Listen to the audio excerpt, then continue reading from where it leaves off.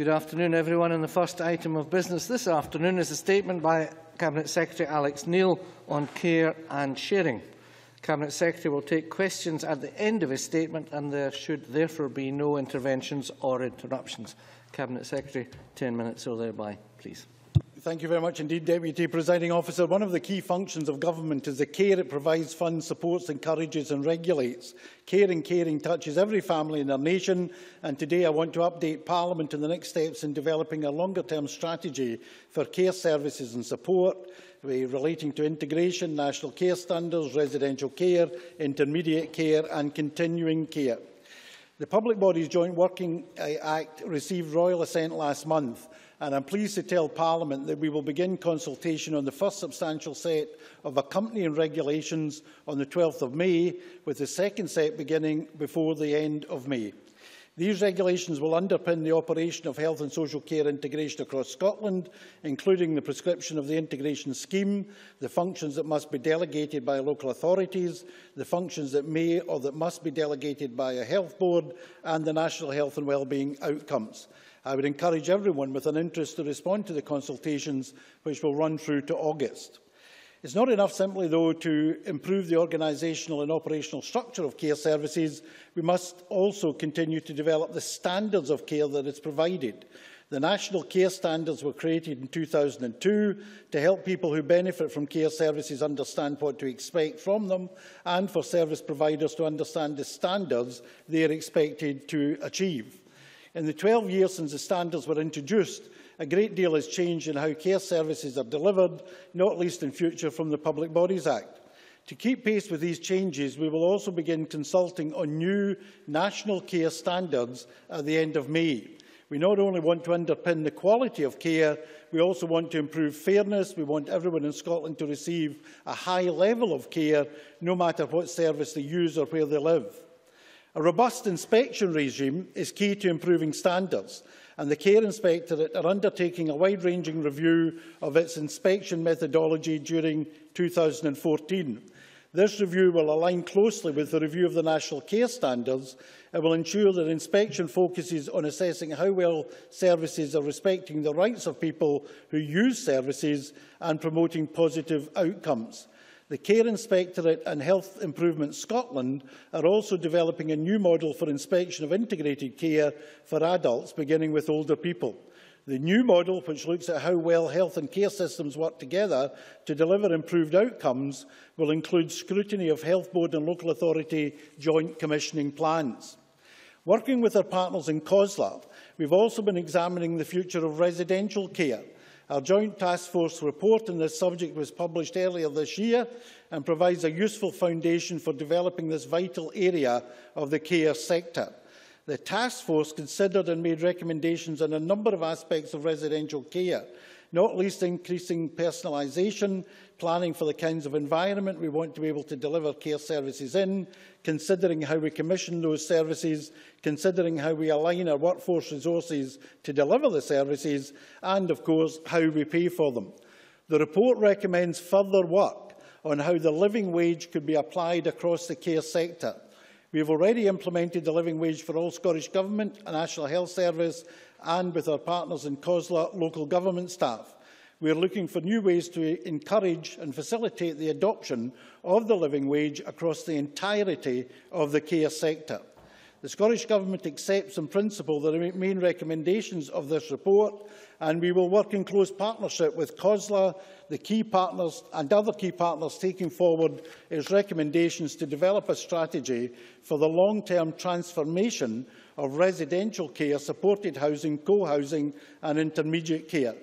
Having worked so constructively with the members of the task force, we will engage with these key stakeholders to also look at personal care services provided to people under 65 who have complex needs, to examine if they are receiving effective support. This issue was most effectively highlighted to me by Mrs Amanda Copel, wife of the late Frank Copel, and I am committed to examining the currency provision carefully. While there is a clear understanding of the role of acute and primary care, I believe more must be done to develop intermediate care services across Scotland.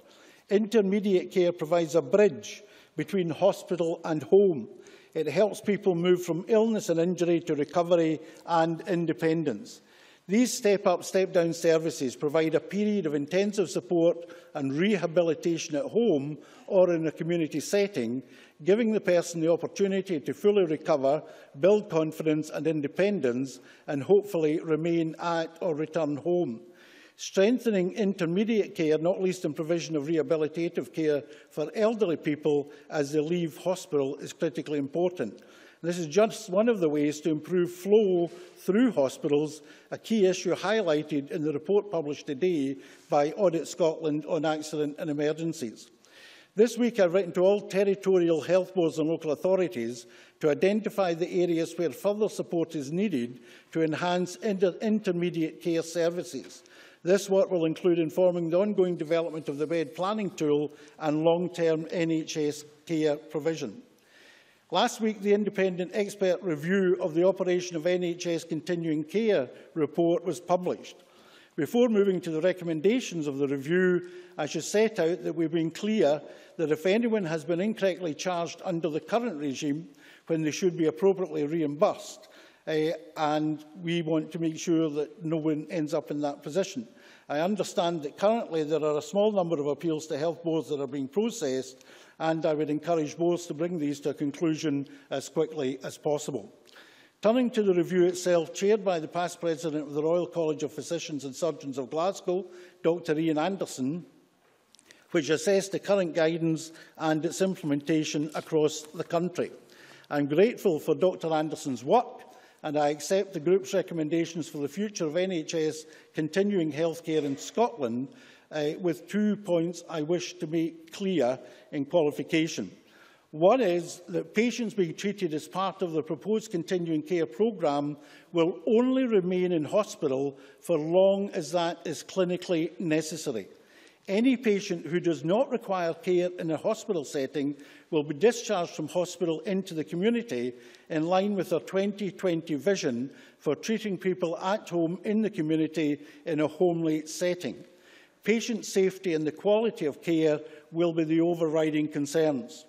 Secondly, any changes to the current policy will only come into effect when new guidance is consulted upon and developed, and we anticipate that this will be in April 2015. That means that the current guidance on continuing care remains in place, and any patient clinically assessed as requiring this form of care must receive it. Any patient who is currently in receipt of NHS continuing care in a care home or who is assessed as requiring continuing care before new guidance is put in place will continue to receive the same level of financial support as they would do today. No patient will suffer financial loss resulting from the implementation of Dr Anderson's recommendations. Through Dr Anderson's group's recommendations, we will work with NHS boards and COSLA to develop new guidance for the operation of NHS continuing care, which puts patient quality and safety to the fore.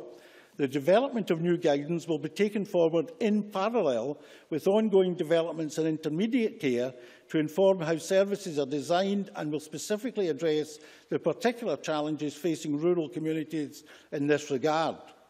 Through self-directed support, we're empowering disabled and older people to take control of their own care. Self-directed support is delivering transformational change to the social care sector, and we will continue to support its implementation. As well as the care provided by local authorities, NHS and other public services, there is another vital community or key to the provision of care in this country, namely unpaid carers. These people care for the ones they love, sometimes to the detriment of their own health and well-being. They therefore need our support and commitment. We've invested £113 million since 2007 in vital support for unpaid carers and young carers in Scotland. Our programmes and initiatives cover a range of support, including short breaks, information, advice, advocacy, training, income maximisation services and education. We are supporting carers and young carers to continue to care for their families, friends and neighbours, and most importantly, to have a life for themselves alongside their caring role. However, we believe there are still inconsistencies as to how that support is provided, And to address this and ensure that all carers and young carers in Scotland receive the support they need, we intend to bring forward legislation during this Parliament. Our consultation in this proposal closed last month. We aim to issue a formal response to the views expressed this autumn. Our aim is simple: to enhance the support provided to carers and to address the whole carer journey. This Parliament can be rightly proud of introducing free personal and nursing care for the elderly, and I would like to reiterate this Government's commitment to this vital policy. The introduction of the policy did highlight that when it comes to planning the care we wish to provide as a Parliament, there is a key part which is out with our control: the operation of the welfare system. The people of Scotland are already disadvantaged by a Westminster Government that refuses to pay attendance allowance to Scots in receipt of free personal care.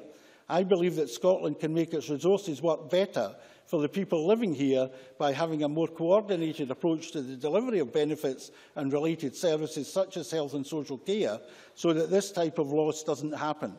Having control over our welfare system will enable us to work with interested parties to make sure that the benefit system and the application of free personal and nursing care are properly integrated.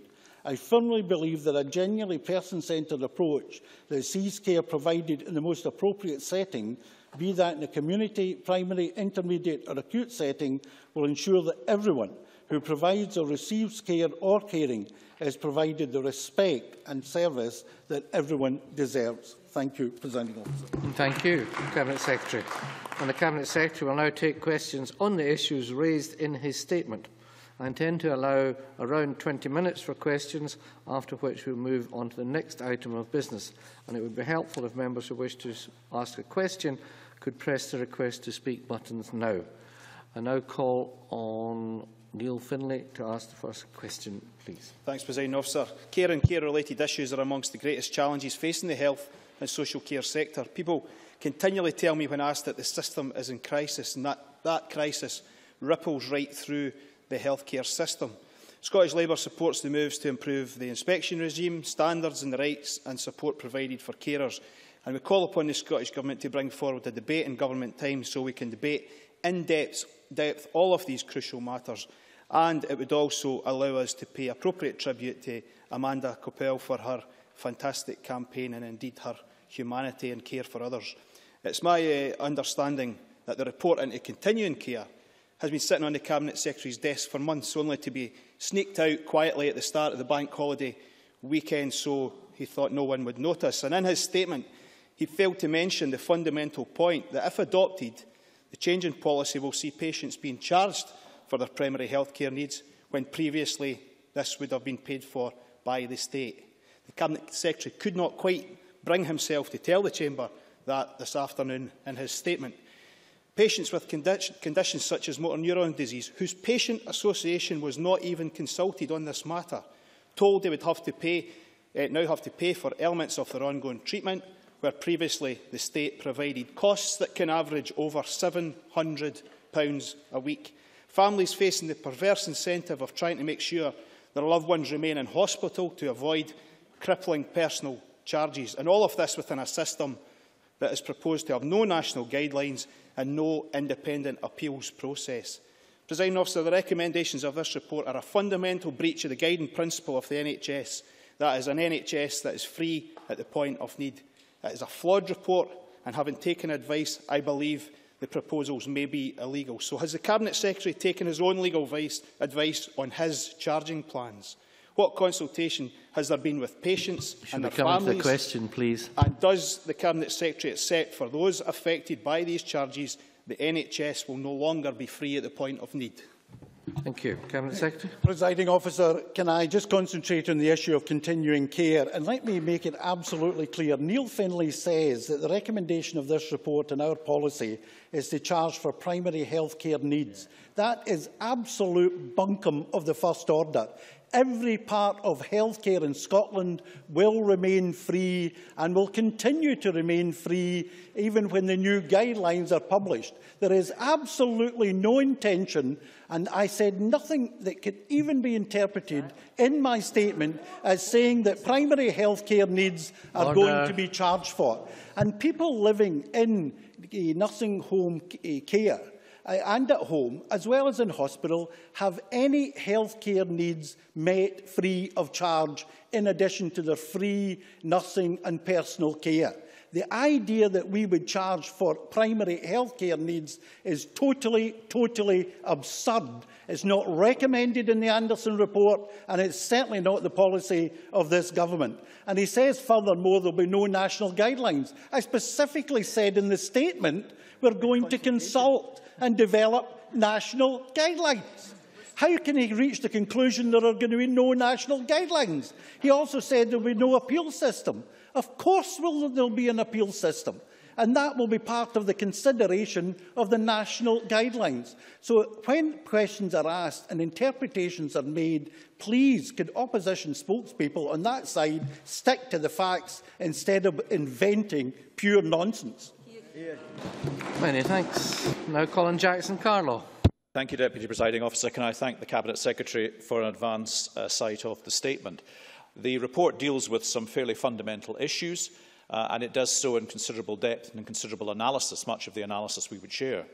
I do think there has been an ambiguity, though, in public understanding of the recommendations arising in relation to continuing care, and I don't think these are wholly politically mendacious. A considerable number of organisations have contacted Parliament since seeing the announcement having been made and have concluded, as Neil Findlay did, that there is an intention to charge for non-hospitalised care.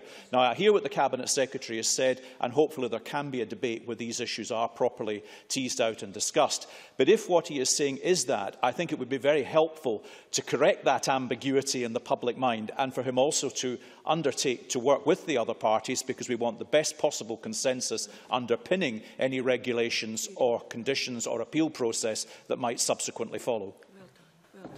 Presiding Officer, Jackson-Carlaw, as always, makes a very reasonable point in a very reasonable tone.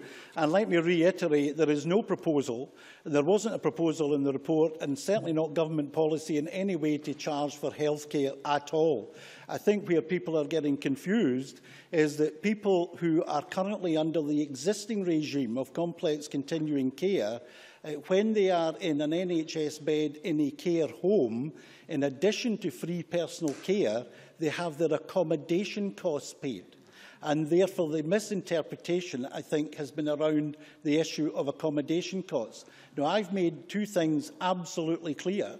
Number one, that in the meantime, those costs will continue to be met both for existing patients and any patients coming into that system, pending development of future guidelines and so on.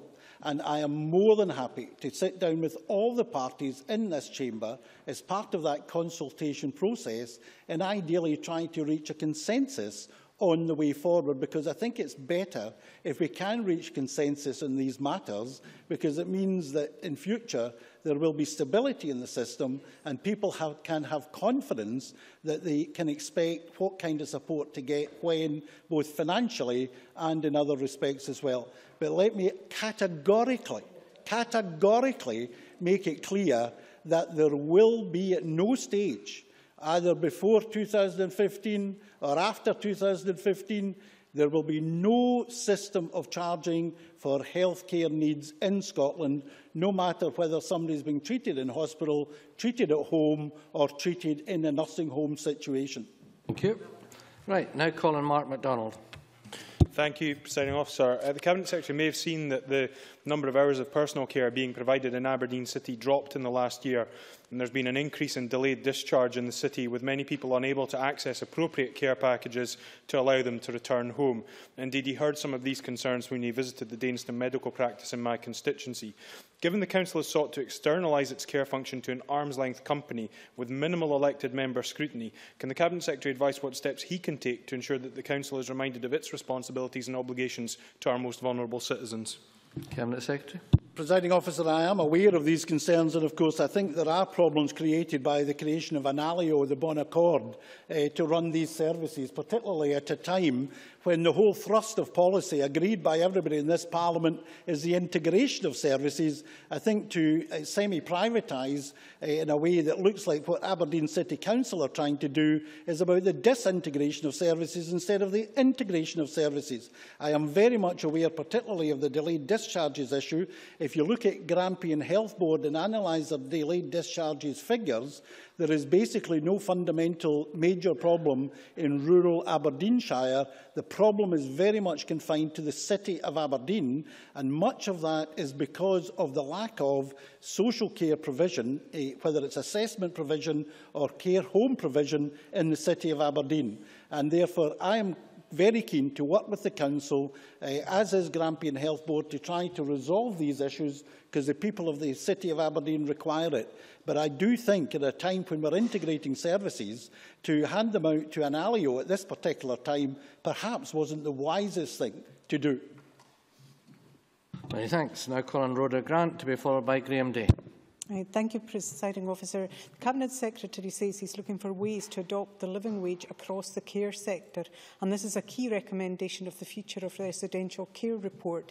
If he's serious about improving the quality of care provided to the most vulnerable in our society, he must value those who deliver that care.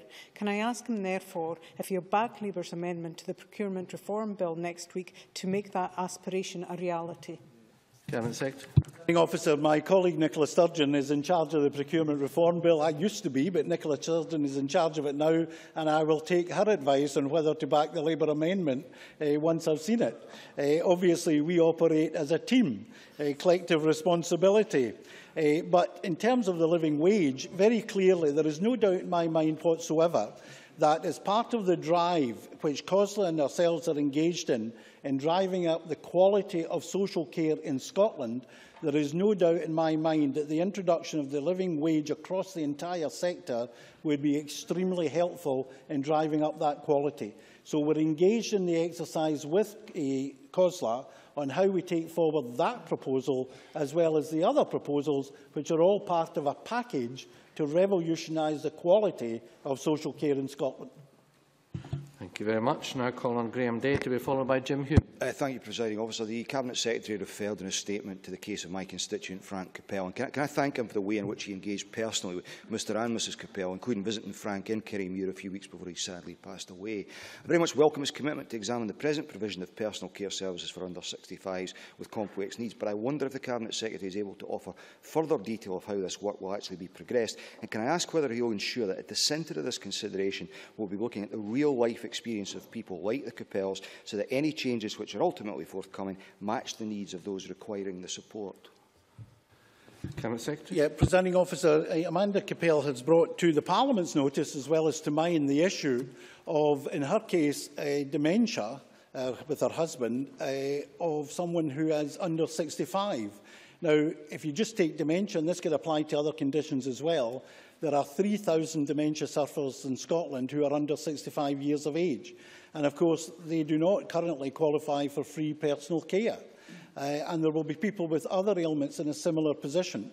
Now, when free personal care was introduced, it was for the elderly population. And the rationale for that was that the welfare system, in particular benefits, such as now the disability living allowance, is supposed to cater and cover the costs associated with disability, and therefore any additional costs someone has. And that's why free personal care did not apply to under 65-year-olds when it was introduced by Henry McLeish as First Minister. The issue that Mrs Capel has raised is that there are some people, she believes, and she obviously believes that the late Frank Copel and herself were one of the couples affected by this, that they kind of fall between the stools. They weren't getting the benefits that would have covered any care home or other costs. And of course, at the time he took Alzheimer's, he wasn't old enough to qualify for free personal care. So I do believe we have a duty to look at whether that is a major problem, if it's a problem of scale, and if so, how do we address it? And that's again why I've referred to the welfare system in my statement, because clearly the interplay between the welfare and benefit system and the health service in areas like this is absolutely crucial. Many thanks. Now call on Jim Hume to be followed by Eileen MacLeod. Thanks, Presiding Officer. I think the Cabinet Secretary has made it as clear as mud regarding the freeness of or not of continuation of care, whether that is for accommodation or not accommodation. But that aside, is the Cabinet Secretary aware that there is a large dissatisfaction among carers over the discharge from hospitals of those they care for and the lack of consultation that takes place with clinicians? These poor communication leads to poor discharge planning and can ultimately lead to patients being readmitted when the necessary support in the community isn't ready. So what plans does the Scottish Government have to introduce a duty on health boards to fully inform carers of hospital admissions and discharges, and will he ensure that this forms a key part of the carers legislation? Cabinet Secretary. Can I first of all say, Presiding Officer, that most of the issues I get written to about in relation to delayed discharges are actually the delay itself in being discharged, because there's very often not an assessment available or a care home facility for the patient to go to. That's why the step-down facilities are so crucially important. I've never actually had any representations about lack of consultation on the actual discharge process itself, but if Jim Hume wants to provide me with the evidence that that's an issue, I will certainly take it up, and I'll take it up not just with the National Health Service, but with the relevant Royal Colleges. Many thanks. Now call on Eileen MacLeod to be followed by Dr Richard Simpson. Thank you, Presiding Officer. Could the Cabinet Secretary give an update to the Chamber as to the current state of development of the bed planning tool, which will help to ensure that our hospitals and communities have the necessary capacity with the right type of number of beds in the right specialities and in the right place for the local populations, and when it will be in full operation? Cabinet Secretary. Presiding Officer, yes, the aim of the bed planning toolkit is to provide mandatory guidance on the key steps that all NHS boards should follow when planning bed capacity. The Scottish Partnership Forum, the National Strategic Group on Joint Commissioning and the Unscheduled Care Programme Board, we're not short of bodies in the National Health Service, are engaging with the Scottish Government on the development of the toolkit. In developing the toolkit, we are considering current NHS Scotland bed planning practice as well as practice in other countries. We plan to engage widely over the summer, with the toolkit being made available to all NHS boards by the end of the year. Thanks. Dr Richard Simpson. Deputy Presiding Officer, can I draw members' attention to my declaration as a director of a small nursing home in England? Can I ask the Cabinet Secretary if he really supports recommendations 2 and 7, because I find them astonishing and a recipe for future postcode problems. They return us to an era where clinicians decide with no eligibility criteria, and I'm quoting from the report, no scoring system, and that is what's in the report. The only thing is the doctor and the team deciding that someone requires hospital care. And moreover, in recommendation 7, this is backed by an appeal system in which a single doctor decides on their own. Nothing about consultation with patient representative groups or anything. It's returning to a previous era I thought we'd come away from. Furthermore, it undervalues his own report on care homes, which stated, the earlier report stated that care homes should cope with tracheostomy care, percutaneous or endoscopic gastrostomy, that's peg feeding, and the delivery of IV fluids and other IV antibiotics. These are usually hospital care. And I really am concerned that without criteria, we are going to have a complete mess. And I think this is, frankly, a very poor report. Presiding Officer, I would disagree with the last point, but I fully accept there is the need for guidance on all of these issues. I said generally, in principle, I welcome the report and the thrust of the recommendations, but there are consequences arising from the recommendations, and very clearly they require further consideration. And I'm more than happy to consult with other parties on how we take those forward, because I want to get this right. And of course, if there is anything where the devil is in the detail, this is a very good example of it. And particularly, I would welcome the expertise of Dr Simpson, who, of course, has got a long experience of these matters. And before we develop the guidance, and before we publish the guidance, before we decide on the guidance resulting from these decisions, we're going to consult widely. And that's why we're not implementing anything before April 2015, because I want to be absolutely sure we get it right. And I'm perfectly open to concrete and positive suggestions from Dr Simpson, even from Mr Finlay, although I've never heard any, and from other members of the Chamber. So I look forward to that consultation. Christine Graham. Thank you, Deputy Presiding Officer. I note the Care Inspectorate is undertaking a review of its own methodology. Can I refer to my concerns about the current assessment methods in the context of this report on St Ronan's Care Home in Innerleithen, which states, for example, the quality of care and support for the residents is weak. At a meeting on Sunday of 9 relatives at the care home, every single one made clear that assessment in no way reflected their experience of the care for their elderly relatives. So can I ask the Cabinet Secretary if he feels it's sufficient for the Care Inspectorate to review itself or indeed inspect itself? Cabinet Secretary. Presiding Officer, without being able to comment on any individual case, I do accept as a general principle there is a need for where there is a genuine, very strongly held disagreement on a draft report, that there is sometimes, in certain occasions and with certain criteria, the need for a degree of arbitration, particularly where there is a challenge to the factual accuracy of a report being in draft form prepared by the Care Inspectorate. I'm already discussing these matters with the Board, including the Chair and Chief Executive of the Care Inspectorate, and we have a meeting coming up fairly soon to discuss this issue with residential care home owners and the Care Inspectorate to see if we can reach an accommodation that's appropriate while ensuring that the integrity of the inspections of the Care Inspectorate are in no way compromised. And I'm more than happy to invite Christine Graham's constituent to that meeting. Thanks. Duncan McNeill, to be followed by Roderick Campbell.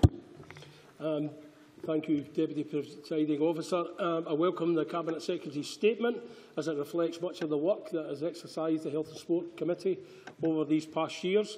I am pleased that we finally will be consulting on a new set of national care standards, although I have to express some disappointment that it's taken so long, given that the committee recommended such action in 2011, and in this chamber, his predecessor, the Cabinet Secretary at the time, said that we would have a consultation beginning in the summer, June 2012. Now, given these disappointing delays, can we have a firm guarantee from the Cabinet Secretary that this will be a full public consultation and not a consultation into a consultation? And can he give us assurances that the Government will be in a position to announce a new set of national care standards by the end of this parliamentary term? Cabinet Secretary. First of all, can I say, Presiding Officer, and congratulate Duncan McNeill as convener of the Health and Sport Committee for the tremendous work they have done in this whole area. And can I say, as well as consulting with other parties in the chamber, I will, of course, be very keen to consult with the committee on how we take all of this agenda forward, and I know the committee is very interested in how we take it forward. Can I also give him a very firm undertaking that this will be the review, the consultation. It won't be a consultation into a consultation. It will be the consultation that we'll be launching. I think there has been benefit, actually, in this case, in the delay, because we now have the legislation and integration passed. And, of course, one of the challenges of the new integrated framework in the future will be reconciling the needs of clinical guidance with the national care standards, for example. So in taking forward this consultation, one of the things I'm very, very conscious of, since we are providing integrated services, there needs to be an alignment between national care standards and clinical guidelines, and indeed other protocols as well. So I think actually the timing may actually have been quite good, although I will admit it wasn't by design. Many thanks. Now call on Roderick Campbell, to be followed by Malcolm Chisholm. Thank you, Presiding Officer. I welcome the Cabinet Secretary's comments on the adoption of the living wage across the care sector, but can the Cabinet Secretary confirm that in any consideration of intermediate or continuing care, that the special problems of rural Scotland will be taken into account? Secretary. Presiding Officer, I did specifically mention rural Scotland in my statement because I'm very well aware of the issues facing remote and rural, and can I say island communities as well, because there are particular challenges in island communities that they are not actually just about remote and rural communities, and therefore when we're commissioning care services, and this will be part of the commissioning plans being drafted as we speak and consulted upon by the shadow boards is very important for our rural, remote rural and island communities, that those commissioning plans fit well with the needs and aspirations of all of these communities. Obviously, there are particular challenges in these remoter communities and more difficult to access communities, and there, for example, the role of telehealth and telecare is extremely important. And that's why we're working with Scottish Centre for Telehealth and Telecare to develop techniques like more video conferencing and more remote monitoring and management of care. And indeed, we have earmarked £10 million for that very kind of project, which will be of particular benefit to rural, remote rural and island communities. Thanks so much. And finally, Malcolm Chisholm. The reason that primary care needs was referred to was because that is the wording in the 1978 Act, both in Scotland and in England. And I'm sure the Cabinet Secretary realises that the judgment in England saying that someone with primary care needs in a nursing home should have all their costs met was in relation to the 1978 Act. So has he taken legal advice on this? And since there is a lack of clarity in his statement, will he confirm now that anyone with primary care needs in a nursing home will have all their costs met, including their accommodation costs? Cabinet Secretary. So let me reiterate again, and this is the case today and it will remain the case, that anyone with primary health care needs will have those needs met by the National Health Service, irrespective of whether it's a hospital setting, a nursing residential setting, or at home, or indeed in a hospice or many other areas as well. And that is our position today, and that will continue to be our position. Healthcare needs in Scotland are free at the point of use, and they will remain free at the point of use. Many thanks. And that concludes questions to the Cabinet Secretary on his statement on care and caring.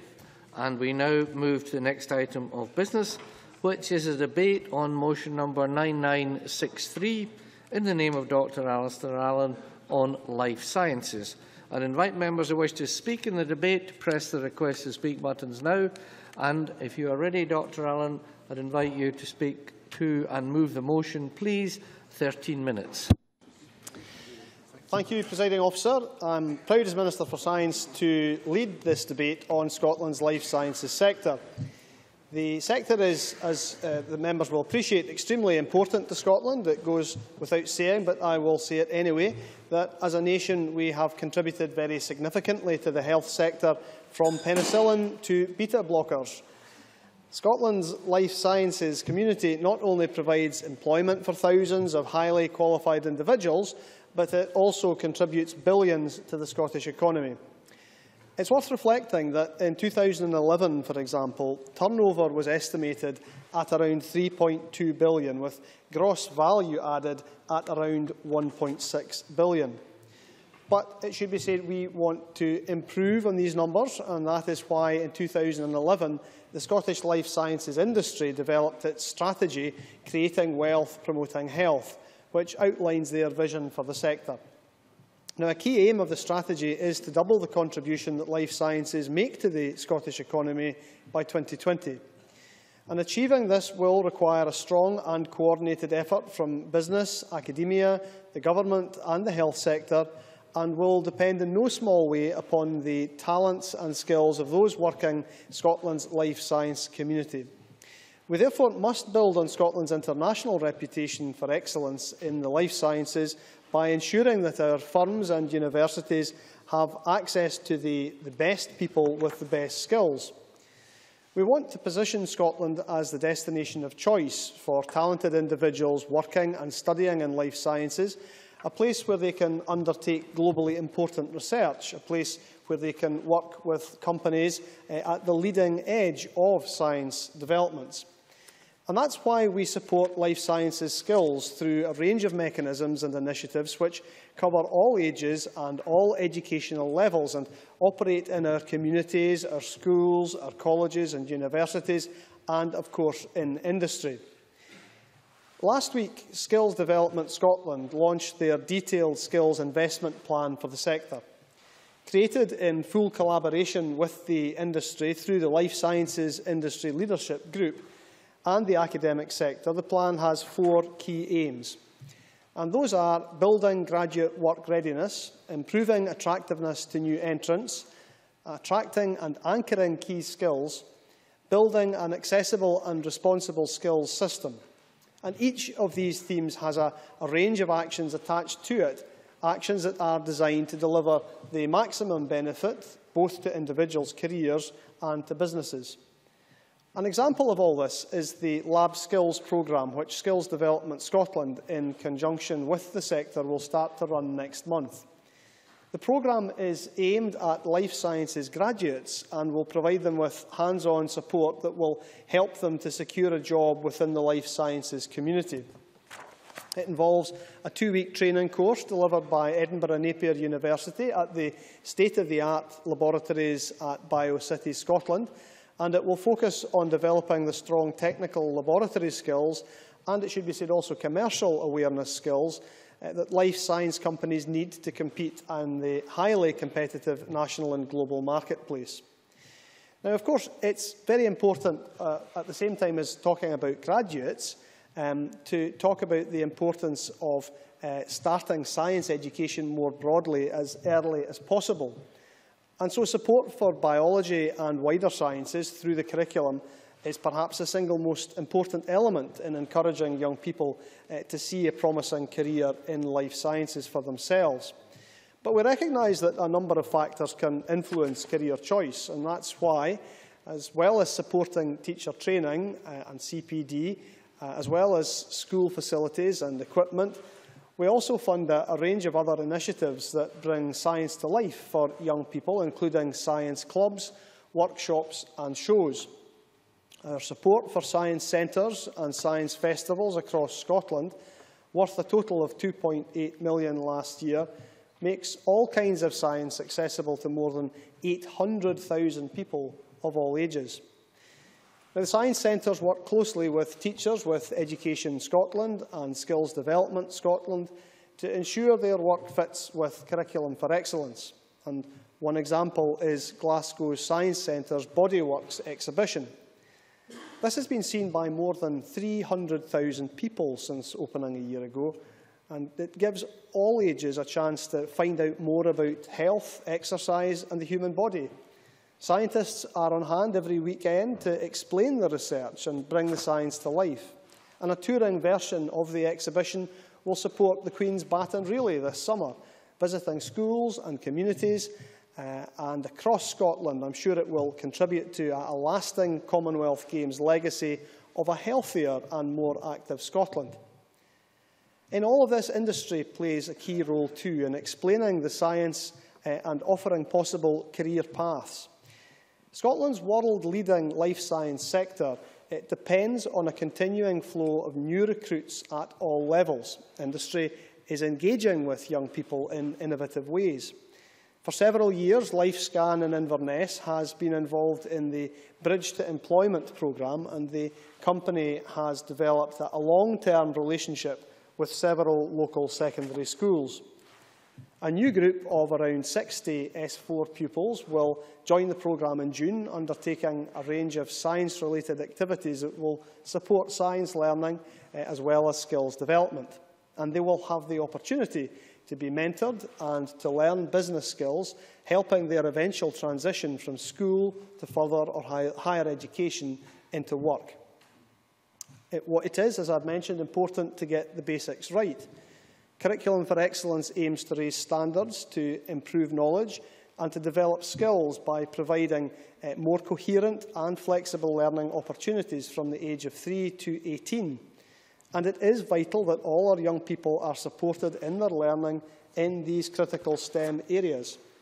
It is encouraging then that a recent Education Scotland Science Impact report notes that learning and teaching in the sciences in schools is strong, effective and improving, and we must build on these successes. This is why there is extensive support for science teaching and learning available from Education Scotland, and we're also investing £900,000 in this financial year to support a national programme of teacher and technician professional learning delivered by the Scottish Schools Education Research Centre in Rosyth. Presiding Officer, Scotland has one of the strongest university research bases in the world, producing 1.2% of all new knowledge and with 15% of research classed as world-leading. In 2012-13, Scottish universities attracted almost £1 billion in research funding from a range of funding sources, including government, businesses, charities and the European Union, reflecting the excellence and global reputation of our universities and the quality of their research. And in 2012, the Mobius Life Sciences Startup Report listed Scotland as the leading location for life science startup companies. This government recognises the value of research to Scotland's society and economy, and we have demonstrated our commitment, increasing spend on research and knowledge exchange activities by some 38% since 2007, which represents, it should be said, an extra £100 million. Now, as a result, our higher education expenditure on research and development is the 4th highest amongst the OECD countries. We've supported novel ideas such as the internationalisation of research pools and, more recently, development of a network of innovation centres, of which life sciences have featured, it should be said, heavily. We've already launched centres focusing on stratified medicine, on digital health and industrial biotechnology. Other centres which deal with technologies such as sensors also have a cross-disciplinary connection with life sciences. And what's important to say is that these innovation centres will be demand-led. Research, of course, knows no boundaries, either in terms of discipline or in terms of geography. Its success and future funding is predicated on excellence, and Scottish research has plenty excellence. We can already point to considerable successes in working across European boundaries. The European lead factory for integrated medicine and other international centres, including the Fraunhofer Centre for Applied Photonics and the first Max Planck International Partnership in the UK, which I was happy to be involved in the launch of recently, supporting collaboration across Scotland's research pools. Independence enables us to take decisions in Scotland's best interests, and that applies in research just as elsewhere. I will indeed. Neil Bibby. If independence is so good, why are you proposing to try to keep the same UK system we've got at the moment? Surely the best way to keep that system is to remain part of the United Kingdom. Well, the member will be well aware that research partnerships operate across international boundaries, and he'll also be well aware that one of the Research Council UK leading members, in fact, only very recently, Professor Paul Boyle, Chief Executive of the Economic and Social Research Council, indicated and indeed said to MSPs that he would strongly support Scotland retaining its position in a single research ecosystem in these very circumstances that the member has described. I've just given way. Give me a moment, I'll come back to you. And I think that the dual funding system, as I say, is successful. Last week, evidence of this collaboration was very clear with further investment in Dundee. And it's this kind of collaboration, both at home and abroad, that typifies Scotland's ability to be a leading player in the international research arena. And collaboration across Scotland with the rest of the UK, within Europe and across the wider world is something we are determined to continue. And I give way. Thank you, Minister. I do appreciate that. Can I just say that I think I can speak for all of us in the Chamber that the success that you've outlined for the life sciences industry has been phenomenal. Will you also acknowledge that that has been achieved with Scotland as part of a united kingdom? Well, I am prepared to acknowledge that at present Scotland is part of the United Kingdom. I am not intending to. I'm not proposing to rewrite history. It's a bit, mind you, it is a wee bit like one of those arguments that run. Will the member acknowledge that trains rarely ran in time before the Act of Union? I'm not really sure where that development. Indeed, that was my point. You anticipated me there. I'm not really sure where that argument runs. But what I can say is that the member will be aware that over 100 academics, senior academics in Scotland, wrote a letter to the Herald this very week, pointing out that they were more than happy to see an independent Scotland, and more than happy to see that independent Scotland operate its research function across boundaries and indeed continue the cooperation that we have internationally. In terms of the key drivers that we have, one of the key tools is to drive the engagement in the Scottish Health Informatics Programme, which is creating powerful new tools for linking patient data. I've just taken two, I'll come back to you in a moment, for linking patient data for research, and also the FAR Institute, which will be based in part of the Biotechnology Quarter in Edinburgh. I could go on, Presiding Officer, listing the many successes that there have been in this sector, but I just want to conclude by saying Scotland has every reason to celebrate our life sciences sector and every reason to plan actively for its future growth. Thanks. I now call on Neil Baby to speak to and move Amendment 9963.2. Up to 9 minutes, please, as we are very tight for time today, please. Thank you, Presiding Officer. Labour welcomes the opportunity this afternoon to highlight not only the importance of the life sciences sector in Scotland, but the importance of research funding and of developing our existing expertise too. Scotland does have an outstanding reputation when it comes to life sciences. Our universities are amongst the best in the world, and we are, and our colleagues across the UK have a long, proud history of research, innovation and discovery. On this side of the chamber, we've done our bit to help the good work of our scientists.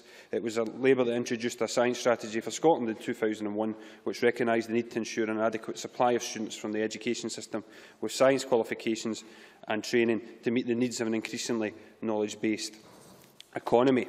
It's fair to say that much of what this current Scottish Government have done since 2007 has been a continuation of this approach.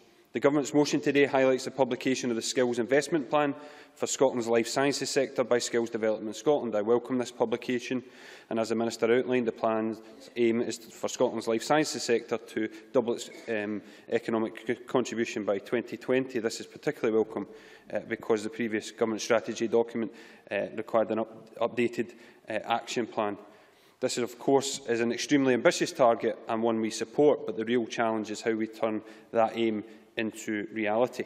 Meeting the skills needs of the sector is vital, and there are a number of things we can do, and the Minister mentioned a number of them. We can look at good practice, for example, in areas like Renfrewshire, where the science and technology sector there and Renfrewshire Council are working in partnership to raise awareness of the sector and provide work experience for local students.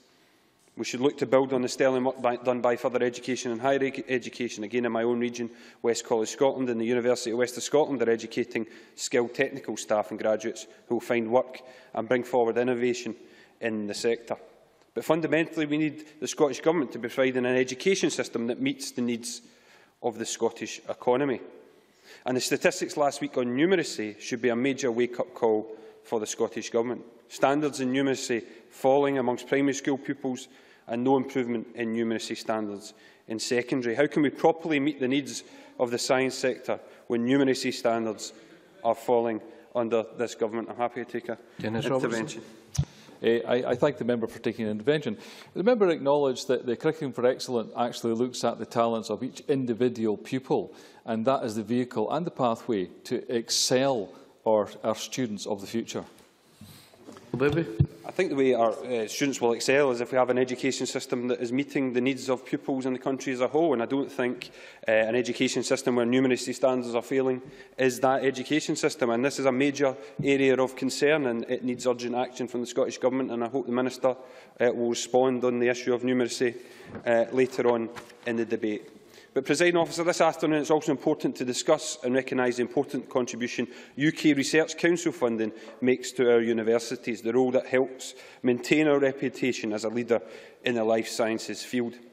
Because in addition to having a skilled workforce, key to our scientific standing in the world is the research funding our universities receive. For the record, I am glad to see that the Scottish Government acknowledged the contribution that UK research funding makes to Scottish universities. I am pleased to see the SNP Government state in its recent paper the clear benefits to Scotland and the rest of the UK from maintaining shared research councils. And no wonder, the facts speak for themselves.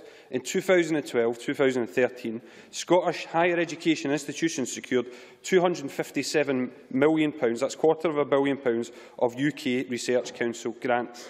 This represents 13.1% of the UK total, significantly more than our 8% of UK gross domestic product, or 8.4% of the UK population. I'm happy to give way if one of the SNP members wants to tell me, if independence is so good, why are you not preparing to set up an entirely independent research council? Well, the first question that I was going to ask is, the member will, I am sure, acknowledge that the spending that the UK government makes, whether it's through the research councils at UK level or elsewhere, isn't an act of charity. It does come from taxation, and that where Scotland does better than its population share, as the member mentioned, does the member not also acknowledge that that is because of Scottish excellence in research projects, and that the research projects are awarded on the basis of excellence, not on a political or charitable basis? Scottish universities are excellent, so are UK universities, Minister. Harvard and Yale are excellent universities, but they aren't in the United Kingdom. There's great universities, excellent universities in Europe and throughout Asia. They aren't in the United Kingdom either. How much money does the UK Research Council give to those universities? If you want to maintain UK Research Council funding, we should stay in the United Kingdom. But of course, the SNP, by their obsession with independence, are putting university research funding at severe risk. As Professor Paul Boyle from Research Councils UK has said, we give all our funding to institutions that have been accredited to receive RC UK funding, which means they are UK-based institutions. And it's not only research councils that provide UK government funding for research. For example, UK government departments such as the Ministry of Defence and Department of Health have significant R&D programmes. In addition to public funding, the U&K's network of charitable organisations fund significant amounts of research. These organisations invest approximately £1.1 billion per annum, 13% of which was spent on research in Scotland. In 2012-13, Cancer Research UK spent £34 million in Scotland, including at the University of Stirling, which is home to Cancer Research UK's Centre for Tobacco Control Research. Sharmila Nebjani, Chief Executive of the Association of Medical Research Charities, has expressed her worry. She has said it may be that going forward, people would then think twice about setting up an institute in what became an independent country. And if that's not alarming enough, the Wellcome Trust, a leading charitable organisation which has invested over £600 million in Scottish health research over the last decade on the implications of independence, has said, a future commitment and the eligibility of Scottish institutions for trust support would need to be reviewed. There is no guarantee that our funding would be maintained at current levels. That's the Wellcome Trust, the UK organisation which has a requirement for match funding on institutions in Ireland, but no such requirement on institutions in the United Kingdom. Presiding Officer, in Scotland and throughout the UK we have a brilliant system of research. If independence was so good, the SNP would be proposing an entirely independent system. They are not. There are no guarantees if we left the UK that we would keep the UK research funding, and there are no precedents. It is naive in the extreme to vote to leave the UK when you want to keep the benefits of being part of the UK. If we want to keep the benefits of being part of the UK, it is therefore obviously common sense to be in the UK. Presiding Officer, essential to building the life sciences sector in Scotland and throughout the UK is developing the excellence and expertise we already have, not only in our universities, but in our companies as well. One such company, of course, is AstraZeneca, who have their global headquarters here in the UK and who are currently the subject of a £63 billion takeover by American company Pfizer, subject to our amendment today. And I noticed the Minister didn't even reference that in his 10-minute speech. Members will be aware that the Labour Party is calling for a thorough assessment and for public interest tests to be applied to this type of takeover. Not only because the proposed takeover is worth an estimated £63 billion, because we cannot underestimate how important AstraZeneca's research and development is to the UK. As well as being home to its global headquarters, the UK is also home to AstraZeneca's global research and development facility, and they invest over £1 billion in research and development within UK operations. They contribute around £3.8 billion gross value added annually to the UK economy and make up around 2.3% of total UK exports of goods, a total of almost £7 billion. At both a local and national level, they work closely with the NHS, including the NHS Grampian. They made a recent grant of £20,000 to the University of the west of Scotland. We believe there should be a public interest test on such takeovers. Many other Western economies have such tests, and the UK should too. I hope other parties across the Chamber will support Labour's call. It's all very well for us to talk about how important life sciences are, but we cannot ignore the potential impact that such a major takeover will have, and I move the Labour amendment in my name. Many thanks. And I now call on Liz Smith to speak to and move Amendment 9963.1. Ms Smith, up to 6 minutes, please. Thank you, Deputy Presiding Officer. I doubt that there are many more important issues to discuss in terms of skills investment than the life sciences. There are significant issues within this area. The impact on the economy has been mentioned, the clear need to better align public and private sector investment, the future of research funding, and of course the enormous difference that life science can make to people's health. And quite rightly, much of the plan focuses on the crucial need to put in place a quality resource base which is fully funded and attractive to new investment. It needs to be innovative, intellectually coherent, but also thoroughly practical when it comes to the delivery of science. Let me turn first to the issues of higher education funding, most especially because life sciences contributes 55%. Now, there is a great deal of debate about this subject in the context of the referendum, the reporting of which I have to say has not always been particularly well informed. For me, the central issue is not just about the scale of the financial funding which will be available in the future, but about its qualitative edge, on how best to secure the extraordinary level of the technical and financial economies of scale which have been such a key feature of the Scottish success that the Minister alluded to. Would that be better maintained in an independent Scotland or as part of the UK? And there have been interesting views expressed on both sides, as we saw on Newsnight on Tuesday. But to decide who's right, there needs to be a very careful study of what factors have already led to that success in Scotland and what factors are likely to be the mainstay of future development. And let me start with the comment about the global position, because success in this field needs to be on the international scale. The technology behind life sciences is changing fast all the time. So too is the relevant knowledge exchange and the interdependence of public and private investment across the world. Now, the White Paper is very clear on page 452 that the Scottish Government believes that there are substantial current benefits, something that Neil Bibby mentioned for the academic, business communities and charities in Scotland. But even more interesting, when it says that it is clear that they benefit from, and I quote, maintaining long-term stability in research funding and systems that support initiatives of scale. Now, two words are important there, stability and scale. Now, I have no doubt that research funding would not dry up in an independent Scotland. I think it's ludicrous to suggest that it would. But there is also no doubt whether or not you support the UK's current model of research council funding or the subscription model, which I understand is being promoted by the SNP. If there was independence, there would be a change to the funding formula. That's clear in the White Paper. And therefore, that draws into the question, by its very nature, the issue of the stability and how well that significant change would be seen in the global context, particularly as time after time, the big research councils are identifying the basis for their strong investment in Scotland is the strength of the current economies of scale, which are promoted by being part of the UK. They're very clear about that.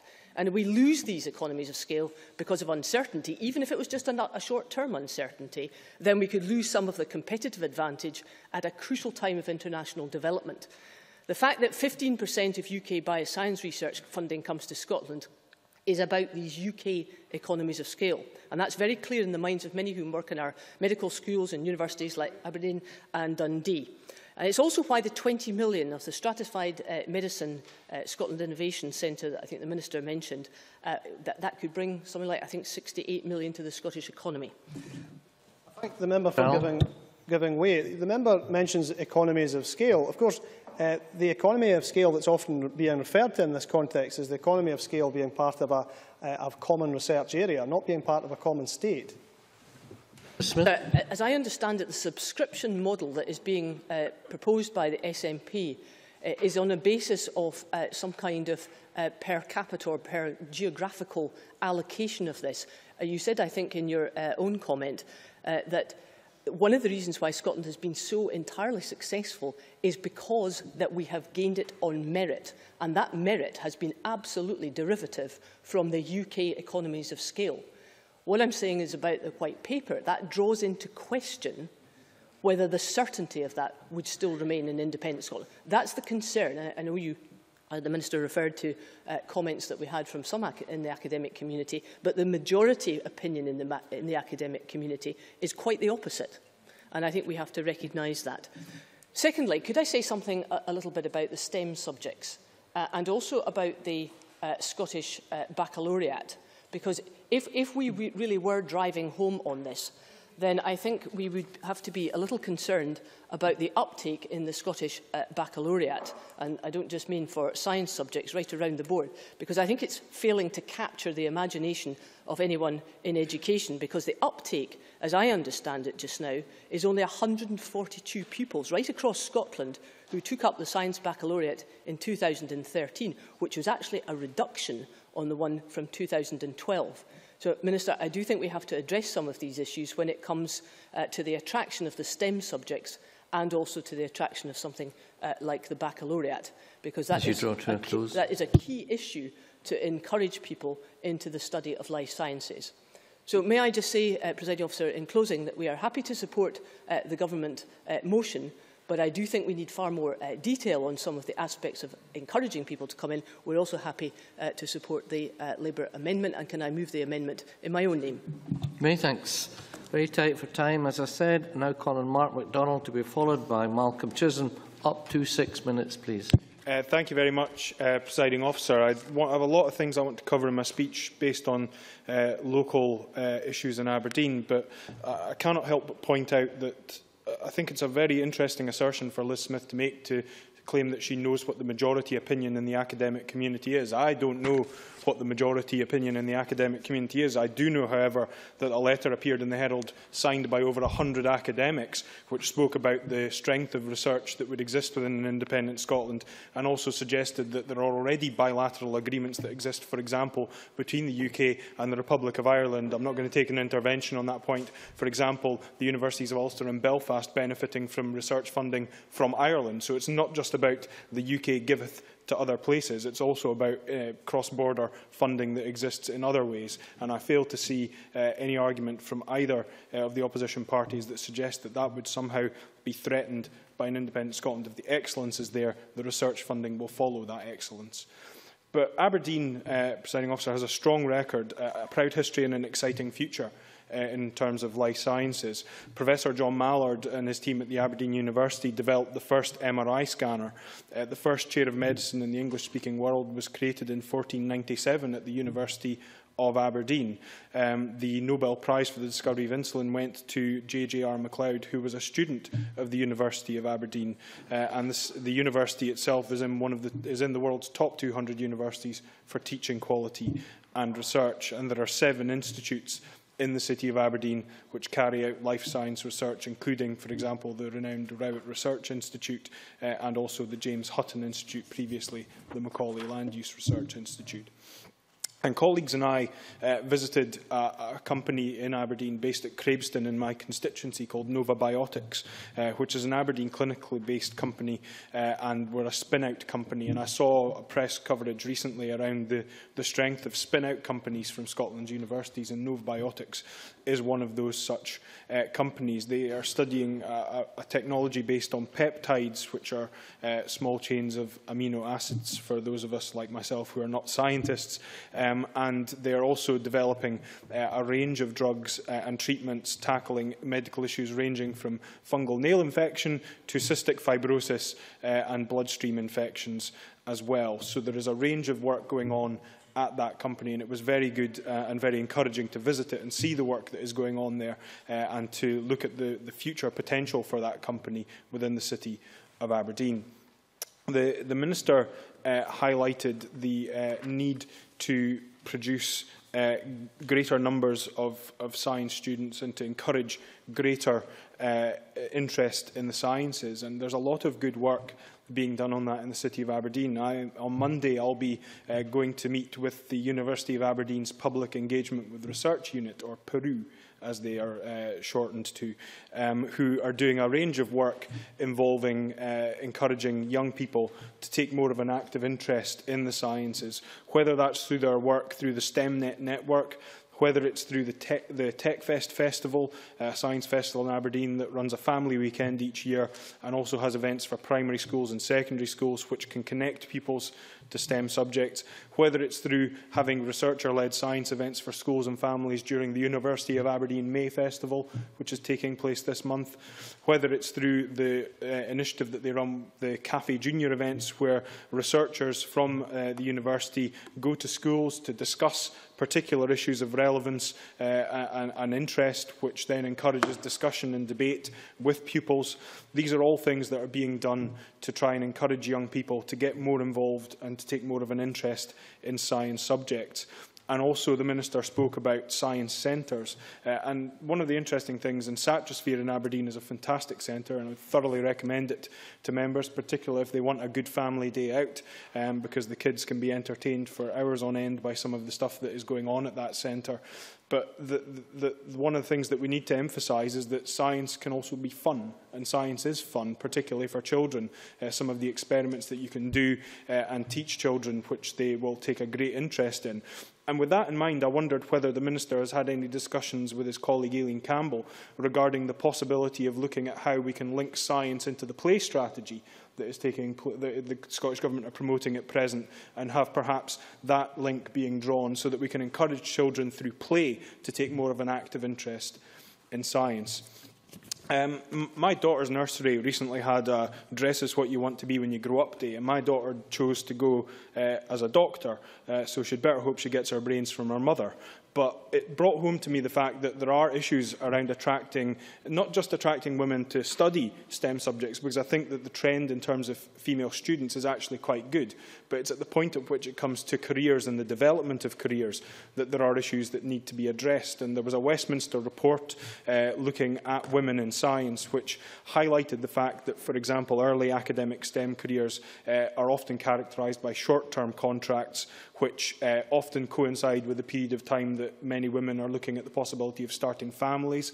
Therefore, it's very difficult for them to get a foothold in a career at that stage. They also highlighted that, for example, taking a career break can often have an impact on research grant availability later on in the career, and that is something that seems to disproportionately affect women in STEM subjects compared to men. So these are issues that do need to be challenged, and I'd be interested to know from the Minister's perspective what work is being done by the Scottish Government to look at that, so that when women graduate with STEM subject degrees, there is the opportunity for them to have a full career in a STEM subject area, should that be the choice that they make. Many thanks. Now caller Malcolm Chisholm, to be followed by Eileen MacLeod. Up to 6 minutes. I've been interested in the life sciences for quite a few years. I think a year or two ago I used to go around saying how wonderful the life sciences were in Dundee. I better leave that particular subject to my colleague Jenny Mara. But more recently, obviously, I've been able to say what a great flagship life sciences centre we have here in Edinburgh. And I suppose I've been interested firstly because of the intrinsically interesting nature of the subject matter of the life sciences, but also because of how important it is for the Scottish economy, and it's a real success story of the Scottish economy, I think contributing about £3 billion to the Scottish economy, with 650 organisations employing more than 33,000 people. Now, the Scottish Life Sciences Association, which I think is an organisation comprising many of those employers, in its statement of intent for innovation, emphasised the importance of partnership working in the life sciences. Government, and that means both governments, NHS Scotland, industry and the research community. And the Scottish Life Sciences Strategy in 2011 also had partnership as a key theme. For example, in terms of the NHS, that strategy said that the NHS should be centre stage as a key customer for the Scottish life sciences businesses, and also be a pivotal stimulation of innovative products. And in the strategy that was launched 2 weeks ago, again, we have quite an emphasis on the NHS, and the Stratified Medicine Innovation Centre at the Southern General Hospital was certainly featured in that document. I think one other thing, though, that I was slightly concerned by in that skills document was the information it had about the number of students participating in life sciences at FE colleges, because it said that fell by more than a quarter between 2007 and 2011-12, and there doesn't seem to be any explanation in that skills document about why that happened. So that clearly is a matter of concern. I suppose there appeared to be some good news in that, because it said 2/3 of the FE students in life sciences were women. So that's obviously positive, but we are reminded of the wider issues in terms of gender and STEM subjects, and I'm reminded of the Royal Society of Edinburgh report quite recently, which said that yes, there are quite a lot of women trained in STEM subjects, but the majority of them don't work in those areas. So that's clearly an issue that needs to be looked at as well. So in terms of the partners, there's the NHS, but also there's industry and the research community. And we've heard quite a lot in the debate already about the Research Council, UK Research Council, and independence. And Neil Bibby quoted the figure, which is well known, about 13.1% of UK spend when we're 8% of the population. Now, the Minister quoted one leading member of the UK Research Council, but the fact of the matter is that the Research Council UK, as an organisation, said it was misleading to suggest that they would support Independent Scotland remaining part of the UK Research Council. And Liz Smith reminded us that the majority opinion in the academic community in Scotland is that there are serious grounds for concern. So clearly this is just one of those matters of doubt and uncertainty that surrounds the whole debate about independence. But surely SNP members can at least admit that the current system is benefiting Scotland. And I can never get SNP members to agree one positive feature of being part of the UK, but surely in the debate today they can at least say that as far as research funding goes, it is very positive for Scotland to remain part of the UK. Now, one of the other partners is industry, and Neil Bibby was quite right to raise the whole issue of Pfizer. Ed Miliband has written to the Prime Minister calling for a change in the law to ensure that a public interest test on such corporate deals should be applied. And the issue really is whether the takeover is good for jobs and growth, whether it will protect knowledge, skills and the research base, and whether it will support long-term investment in the UK. I think it was Neil Bibby or perhaps someone else talked about AstraZeneca's record on R&D. I'm afraid, although Pfizer say they're committed to investing in R&D, they gave similar assurances when companies were acquired in the US and Sweden, and research facilities were shut down and thousands of high-skilled research jobs lost. So Ed Miliband is quite right to be raising that issue. Now, of course, the final partner in all this, or the partners, is the two governments. I'm reminded what funded the £24 million for the Edinburgh Bioquarter in 2009. It was £12 million from Scottish Enterprise and £12 million from the UK Strategic Investment Fund. This was in 2009.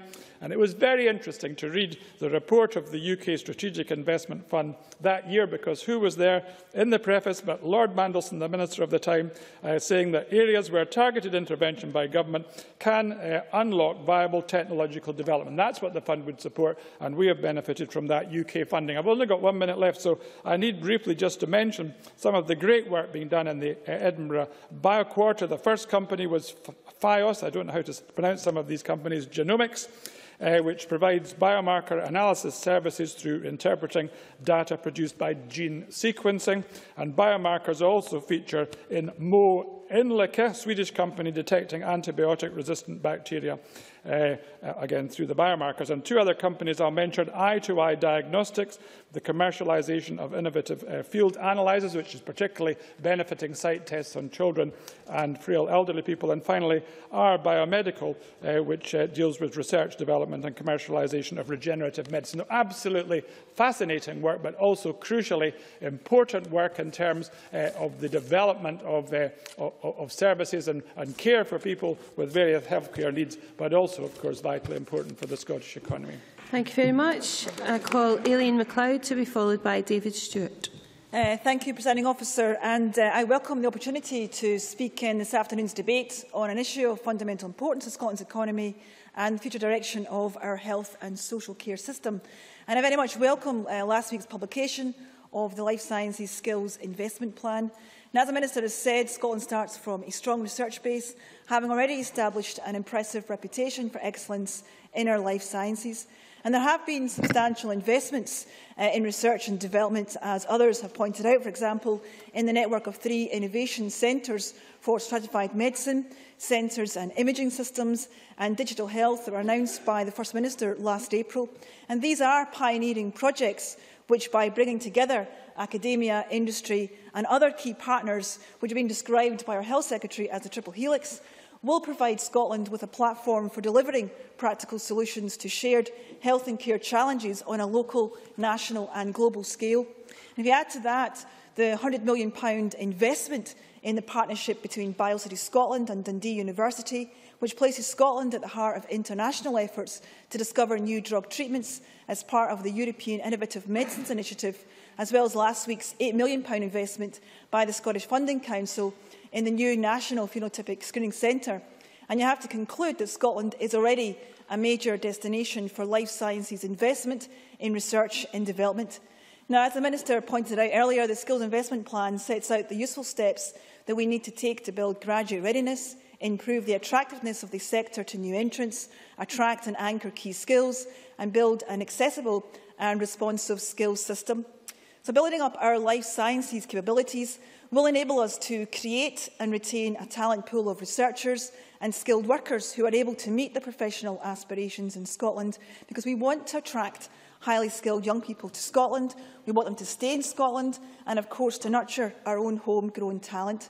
Now, the Scottish Life Sciences Strategy from 2011, Creating Wealth, Promoting Health, set out the vision and strategic direction, which in turn informed the Skills Investment Plan.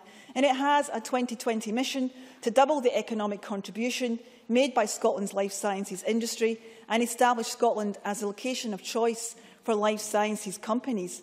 Now, the strategy, as Malcolm Chisholm quite rightly highlighted, also talks about the demographic challenge facing health and social care, as well as the opportunities that demographics present in areas such as assisted living through digital health and mHealth, and personalised medicine, where we can better target treatments to individual patients.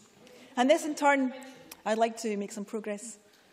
And this in turn links to the NHS 2020 vision for health and care in Scotland and its associated route map. So we know that innovation is key to achieving that vision, and we need the life sciences not only for their substantial contribution to the nation's economy, but also because, as a society, we stand to benefit enormously from the research and innovation that will help us care for our ageing population.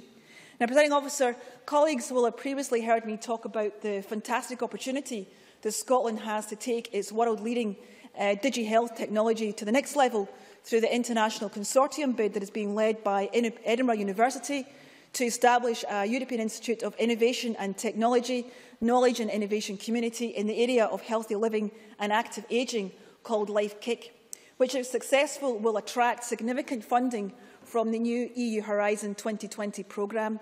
Now, I've previously outlined the benefits of the Scottish-led UK LifeKick bid in this chamber, but what I will say is that the KIC enables us to pool excellent academic, clinical and industry expertise across Europe in a way that seeks to transform the future delivery of health and social care and improve public health.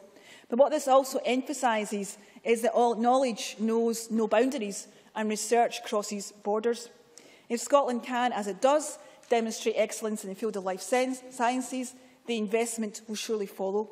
And if Scotland is well positioned, as we are, to undertake research and innovation, which will be of fundamental importance to our European partners who face similar health and social care challenges, if you let me finish this point, then the resources will still come to Scotland.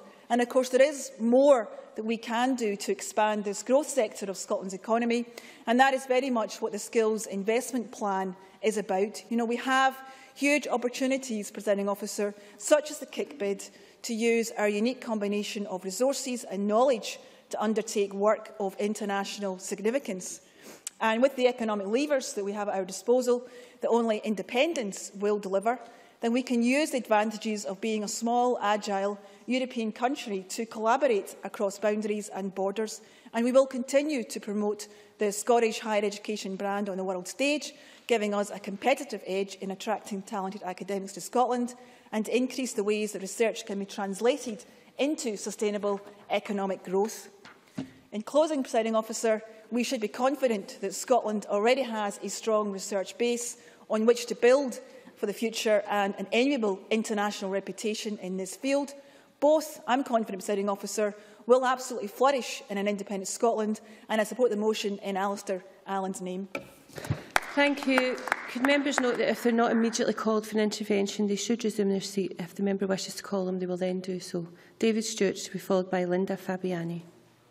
Thank you very much, Presiding Officer. Scotland and the UK, as we've already heard, have a proud joint heritage to discovery in life sciences. For example, Sir Alexander Fleming's discovery of penicillin, Crick and Watson's discovery of the double helix, the structure of DNA. And as we heard earlier from Mark MacDonald, Professor John MacLeod from Aberdeen, who in 1922 discovered insulin. I'd like to focus on the health implications of life sciences, with particular reference to diabetes, as co-convener of the cross-party group. But this is an important debate today, as this industry is innovative, it's dynamic, and it's growing faster than the economy as a whole. And of course, there are major implications for improvements to the quality of life and step changes to health, agriculture and medicine. And as we've heard already in this debate, Presiding Officer, this industry is highly integrated within the UK and has had a track record going back over 40 years. And the UK hub of life science has one of the most successful hubs globally. One of the largest life science operations in Scotland, as we heard from the Minister earlier, is LifeScan in Inverness, a Johnson & Johnson company. The original company was set up in 1995 to design and manufacture glucose test strips and to design electronic meters for the global diabetes market. There's over 1,000 highly skilled and talented staff employed in the Inverness facility, which I had the pleasure of visiting just a few short months ago. It's highly regarded as a centre of excellence for those working in the field of diabetes. And with a focus on future development, LifeScan is committed to creating a world without limits for people with diabetes. And LifeScan Scotland's main product range include the popular One Touch brand of blood glucose monitoring systems, which are available globally. The company has also developed diabetes management software, control solutions and lancing devices, and in addition produces the specialist test strips that work with many of the meters in the One Touch brand line. The original company, Presiding Officer, started with just a handful of employees and is now one of the largest private sector employers in the Highlands and Islands.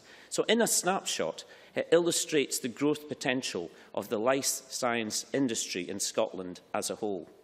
It's also important to note that the company fund a senior academic post in UHI in the shape of Professor Ian Megson, a good example of the excellent collaboration between industry and academic community. But life science research does not mean obscure, dusty, little red academic tombs, but real quality of life step changes to patients. Let me give you an example. Last year, life science researcher Dr. Roman Hovorko created a historic diabetes landmark by developing the home use of artificial pancreas. This step offers real hope for a future where people with type 1 diabetes no longer have to monitor blood glucose levels and will have a better chance of living a long and healthier life. The artificial pancreas is a closed-loop system that monitors blood glucose levels and uses this information to adjust the amount of insulin being administered by the insulin pump. This ensures that the person is always getting the right amount. Now, the idea for this system has been talked about for a long time with life science researchers, but they've had to proceed cautiously. Having too much or too little insulin is potentially harmful, so malfunctions with the technology have to be avoided. But in 2007, researchers completed a trial where people with type 1 diabetes used artificial pancreas in a hospital setting, which cleared the way for a new trial of the prototype device at home. As we've heard earlier, Scotland punches above its weight in terms of research, securing £247 million Research Council grants, 13.1% of the total, and gained 13% of the £1.1 billion pot from the UT's Charities Research budget. So life science does well out of these funds. And as the Skill Development Scotland report highlights, and I quote, Presiding Officer, the university sector also plays an important role as an employer. Life sciences account for 55% of total Scottish university research funding, attracting 15% of UK academic bioscience research funding, unquote. Within my region of the Highlands and Islands, Handscience Enterprise has recently provided a £3 million funding for the Life Science unit, which will be part of the new Inverness campus. The whole project could support 6,000 jobs over the next 30 years and generate about £38 million for the regional economy. This type of investment is vital, not only to provide the facilities needed for life science, but to ensure that training and skills development is available to young people to exploit the job opportunities this sector offers in the future. Life science is an exciting industry. There's been breathtaking and groundbreaking work in diabetes and regenerative medicine, and there's been a convergence of digital and healthcare technology. The future, of course, will present huge demands in terms of skill development. There's also, on the wider level, huge barriers to entry. For example, it takes an average of $1 billion and 20 years to develop new drugs. And other Western nations, such as the US and Germany, have developed simpler regulatory processes to approve new drugs. So there's competition on the horizon. But going back to how they are building our future report, makes a clear commitment to growing life sciences in the Highlands and Islands. So the key projects such as the European Marine Science Park in Argyll and the Alexander Graham Bell Centre in Elgin will make the area more attractive for inward investment. And at Scottish level, the Health Science Scotland partnership between science, academia and business will provide a single point of contact for pharmaceutical and biotechnical companies to develop research programmes. And finally, Presiding Officer, since I'm out of time, I would say that Scotland is well placed to become part of a global hub of life science, a key contributor to sustained economic growth, as well as providing a step change in the quality of life for patients. Many thanks. And I now call Linda Fabiani to be followed by Roderick Campbell. Thank you, Presiding Officer. I'm really pleased to speak in this debate, and I, like others, welcome the Skills Investment Plan. It seems to be a follow-on from the 2011 Life Sciences Strategy, and it's very, very welcome. Because indeed, as it says in the Minister's motion, support for innovation in life sciences is critical for the development of Scotland's future economic success. I think we should also remember the other side of that too. What leads on from that is so important that we develop strategies for the practical applications which that innovation brings, makes possible, and that then, as others have mentioned, improves the lives of millions of people across the globe. The Scottish Enterprise Life Science Sourcebook records more than 230 companies employing more than 10,000 people in the west of Scotland. So that's about 36% of Scottish life science companies. And East Kilbride, the town that I represent, has a vital role to play in all of this. The town hosts the Scottish Enterprise Technology Park, and we have a range of science, small and medium enterprises. We have multinational companies and we have academic organisations. I'm hoping that just mentioning a few of these will entice the Minister to come along to the Science Park and spend the day visiting some of these companies to see some of the practical applications as well as the great innovations that go on in East Kilbride. There's the Mentholatum Company Limited, which is a supplier of high-quality healthcare products. I bet there's no one sitting in this chamber today that doesn't have a tube of deep heat in their bathroom cabinet. Well, let me tell you, it was made in East Kilbride. So there you are. We also have the multi-award-winning ferring-controlled therapeutics, with estimated growth of over 10% per year, even in this current economic climate. It's growing in our town in terms of capital investment and indeed staff numbers. And I understand that they will be very soon unveiling a new product, so watch out for that. Now, because of the brilliance of the academics who work in this field, because of the brilliance of the employees in places like ferring-controlled therapeutics, the Mentholatum Company and many others, it's because these people are recognised as innovative and sector-leading, because they work jointly across borders all over the world in doing this kind of stuff. That's why Scotland generally gets more than its population share of research funding. No, thank you. It's not because funders are being nice. It's because our universities are world class and because our research is some of the best and most cited in the world. No, thank you. And I will go back to East Kilbride to talk about this as well, because in East Kilbride we have a facility that I've referenced many times before, the Scottish University's Environmental Research. It's an excellent academic research unit with a varied research output covering physics, earth sciences and biomedical sciences. It is interdisciplinary, it's interinstitutional and it's international in its collaboration. It's been said, in fact, I think I read it on their own website, that SUERC covers anything from outer space to the Outer Hebrides. Another reason for the Minister to come along to East Kilbride and visit all these wonderful facilities. And that then, I recognise, I've only got a couple of minutes left. I started by talking about the action plan. And yes, it's good, and I see it all, but as so much, you get investment plans, you break it down, and you look at all the things that are happening within it, or should I say, all the ambitions that there are for it. And I sometimes worry that it's back to that practical application that we sometimes fall down on. So I would like the Minister to have a thought about it, not necessarily respond to me today, but to have a thought out and respond to me on the idea of reviewing this, of monitoring and seeing how it goes. I notice that there's to be a formal review of the action plan in 18 months. And I hope I can be reassured that that doesn't mean that there is going to be a constant reviewing and a constant monitoring of what we're doing over that 18 months. I think it's absolutely crucial to take the experiences of those that are already doing so much to enhance the curriculum of excellence work that the Minister talked about, to enhance the idea of industry getting involved with academia and doing joint research, to enhance the idea of graduates wanting to stay in Scotland and work in the Biomedics Centre. I notice that we're looking at expanding the Oxbridge Biotech Roundtable across Scotland. That's great. I see that we're trying to have more industry and school engagement. That's great too.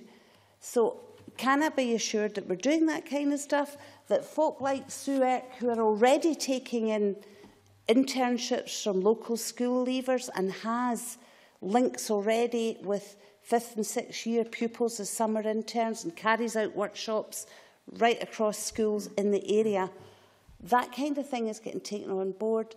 We're tapping into the expertise of these people and not just trying to start all over again. The expertise is there. Let's use it and move forward. Thank you. Thank you. I now call Roderick Campbell to be followed by Alison McInnes. Thank you, Presiding Officer.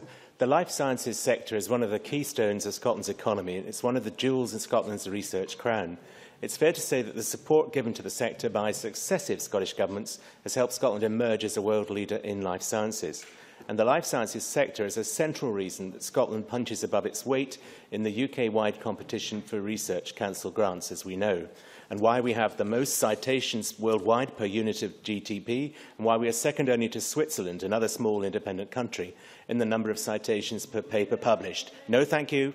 Knowledge knows no boundaries and research crosses borders.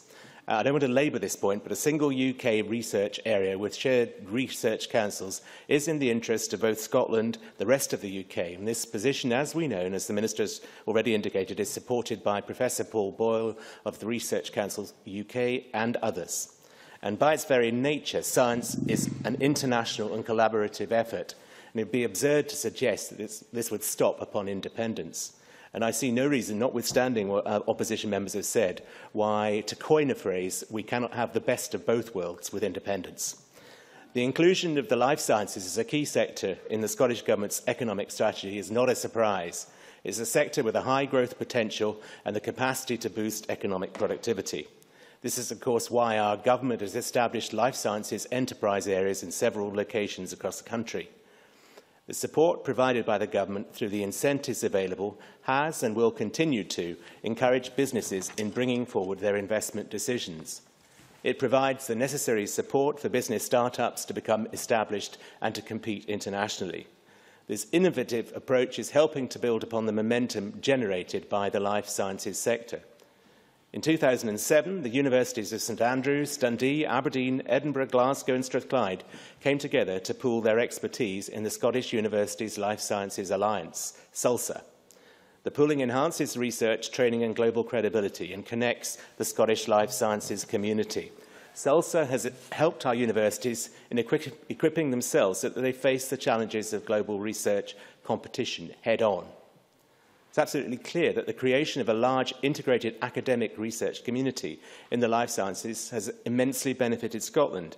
And by coming together and investing in key research themes of cell biology, systems biology and translational biology, SULSA has ensured that it will build on and advance Scotland's global position in the life sciences field. With a backdrop like this, it's unsurprising that a study by Elsevier, commissioned by Scottish Enterprise, revealed that the life sciences sector is efficiently and effectively converting the world-class peer-reviewed research and patents. In addition, the research excellence within SULSA has helped Scotland secure a central role in the European Commission's Innovative Medicines Initiative programme, which aims to discover new drugs. At the BioCities site in Newhouse, for example, we are seeing the establishment of a state-of-the-art drug screening facility supported by global pharmaceutical companies. This facility will provide researchers from SULSA, from industry and patient organisations across Europe, an unprecedented opportunity to advance medical research and develop new medicines. SULSA has also helped to ensure that Scotland's record on university spin-outs is rather better than the rest of the United Kingdom, such that in recent years Scotland has been the only nation in the UK which has increased the number of life science spin-outs from our universities. And indeed, Mobius Life Sciences have said in their report that this was linked to the increased public sector support for innovation in the life sciences in Scotland. But collaboration doesn't stop at SULSA. The life sciences sector effectively collaborates with colleagues across the NHS, academic, banking, government and industry. And of course, another example of effective collaboration is Generation Scotland. Generation Scotland is a bioresource of human biological samples available for medical research, and it's a unique partnership unrivalled in Europe between our medical schools, our NHS and the people of Scotland. Over 30,000 people across Scotland have helped to create this world-class biomedical resource for research into a wide variety of diseases, including heart disease, diabetes, which David Stewart's already mentioned, and mental health problems. Presiding Officer, whatever our pride in life sciences in Scotland, that does not mean that the sector does not have challenges ahead. One key challenge is developing and retaining a talent pool of international calibre in order to support the continued growth of the sector. It's worth noting that Skills Development Scotland, in their report, highlighted that the sector's main test in the future is retaining and training its future talent pool. The report sets out challenging but achievable objectives, such as raising awareness of career opportunities and refreshing research to ensure employer demand is met. It sets out an ambitious action plan aimed at improving attractiveness to new entrants and attracting and anchoring key skills. But I believe it's important that we work with the sector to ensure that the action plan's goals are met, so that by 2020 we will start to see the fruits of their labour. We need to ensure that Scotland will continue to be a world-leading research hub for the life sciences, and to ensure, if possible, that the sector's economic contribution has doubled by 2020. The Skills Investment Plan will, I hope, help us in expanding that talent pool and position Scotland as the top destination for a career in the sector. In conclusion, Presiding Officer, we're incredibly fortunate that Scotland is a world-class centre for life sciences. We can and must do more to harness the potential in the sector. We need to enhance the representation and role of women, as Mark MacDonald has already suggested, and we need to continue to work to create an environment that will help the life sciences sector create significant growth in or out of the UK. Thank you, Presiding Officer. Thank you very much. I now call Alison McInnes to be followed by Maureen Watt. Thank you very much, Presiding Officer, and I'm pleased to have the opportunity to participate in this afternoon's debate to highlight the importance of the life sciences sector to the Scottish economy and the contribution that it is already making to improving health here and abroad. Scotland's track record in life sciences stretches back to when the discipline was first established, with King's College in Aberdeen the world's first medical school.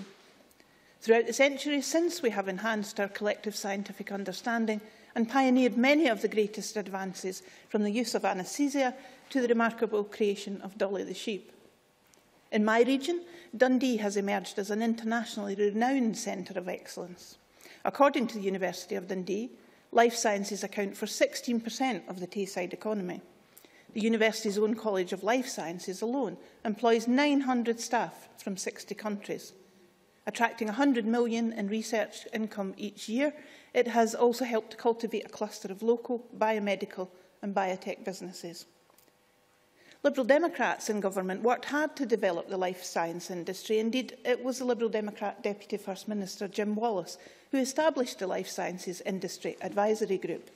And nearly a decade after its first strategy, focus, collaboration, the right resources and the right people are still central to achieving growth. Skills Development Scotland's report is dedicated to the last of these factors, attaining the right people. Attaining the right people is crucial for a research-intensive industry that relies upon furthering knowledge, incubating intellectual ingenuity and nurturing technical expertise. And this requires it to attract new entrants, retain talent and ensure that graduates have the skills they need to make the transition into the workplace. Underpinning the interdisciplinary skills that the industry tells us it needs are the STEM subjects. However, I've been long concerned, like others in the Chamber, that the talent of many of the women who pursue those is lost. Approximately 2/3 of those studying life sciences in further, higher and postgraduate education are women. But this uptake is not reflected in the gender balance in the workplace, where just 46% of employees are female.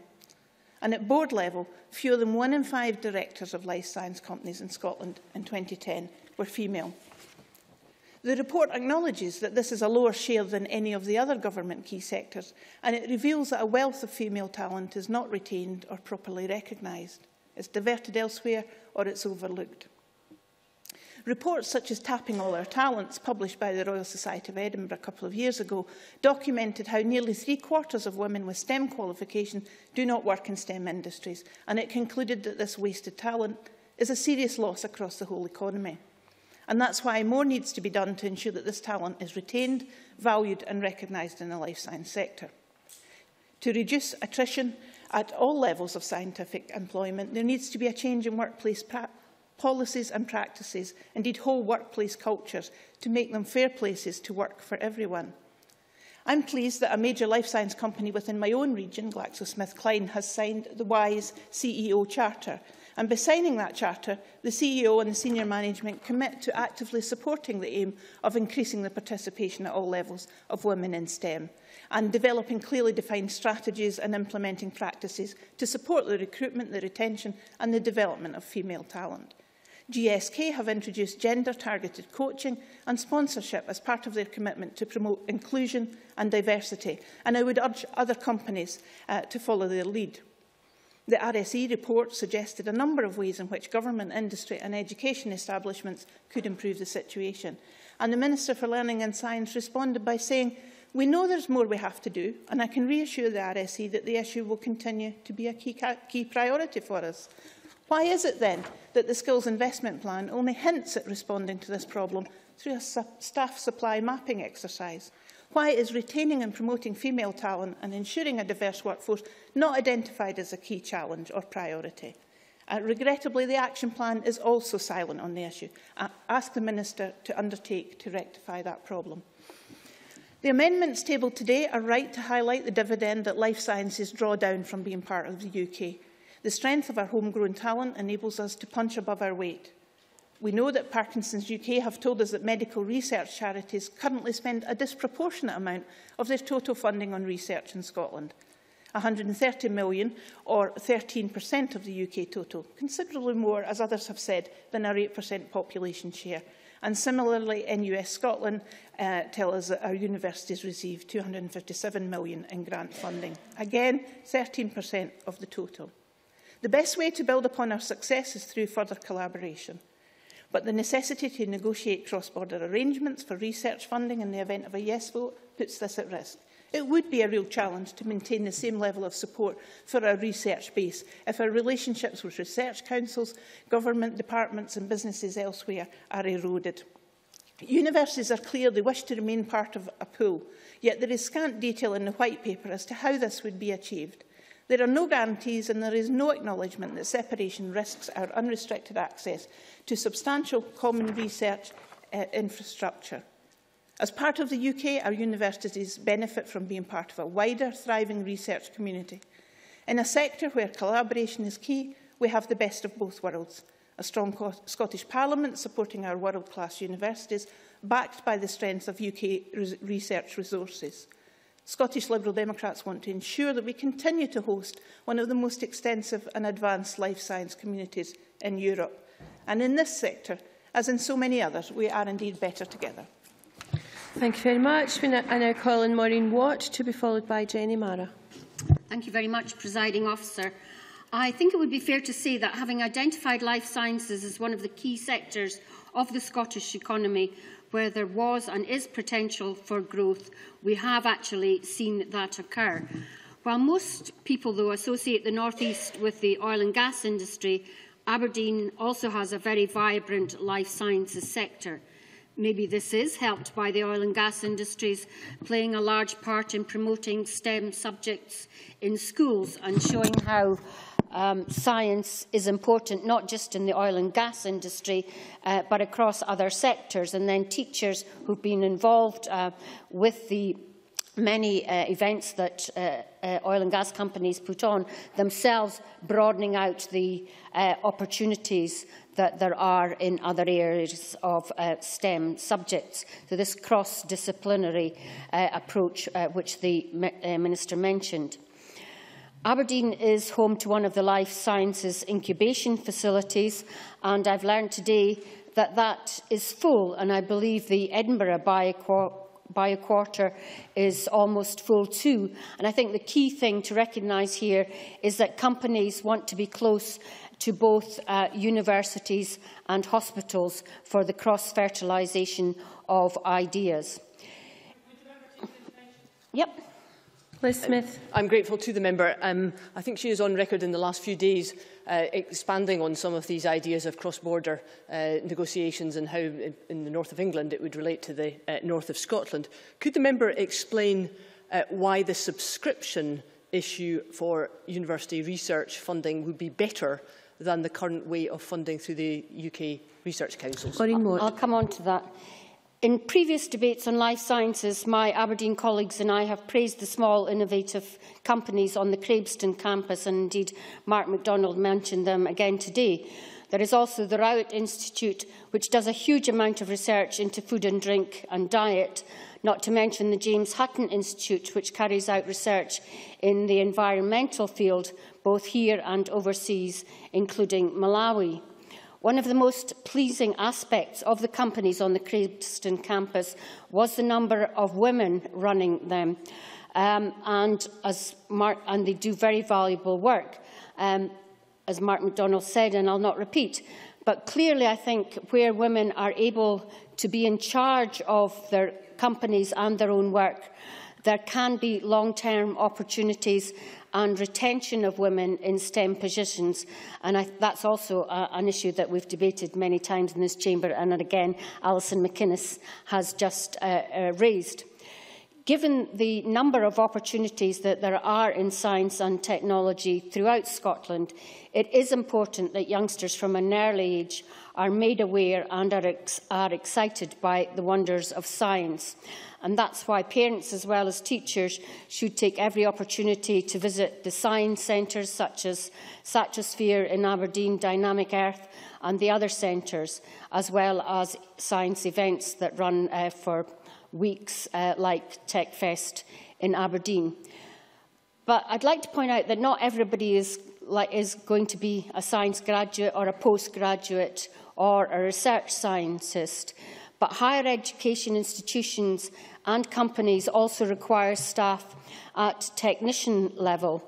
And I was pleased to read in the Skills Investment Plan that Skills Development Scotland will work with the Life Sciences Advisory Board to increase awareness and uptake of the modern apprenticeship in life sciences across the sector.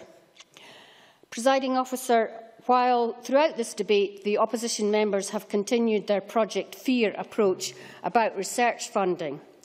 But let's be clear, public funding of university research in Scotland and across the UK is currently delivered by a dual support system, comprising a block grant given by the Funding Council of each country funded from devolved budgets and competitively awarded grants from the UK-wide research councils funded through the tax base, which, remember folks, Scotland contributes and Scottish citizens contribute to through their taxes.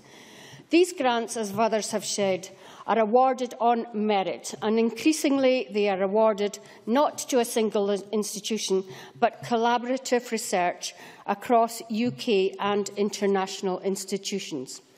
With independence, Scotland will have the opportunity to internationally enhance the profile of our institutions and their expertise and encourage investment from pharmaceutical countries and charities alike. Neil Bibby mentioned charities and seemed to imply they will not spend research money in Scotland.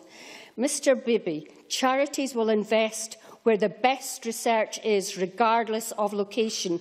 They would be reckless to do otherwise, so stop that scaremongering aspect of the debate.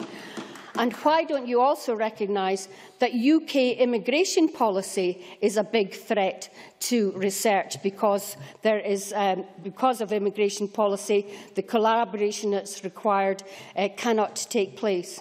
In conclusion, Presiding Officer, I'd like to quote Professor Tim O'Shea, who said, "There is no reason why any form of constitutional change should preclude participation in higher order research councils." Or our own Aberdeen Professor of Aberdeen University, Sir Ian Diamond, who said, "I can't see it as in the interests of anyone in the rest of the UK to want to exclude Scotland, nor is it in the interest of Scotland to be excluded from collaboration." I support the motion in the name of the Minister.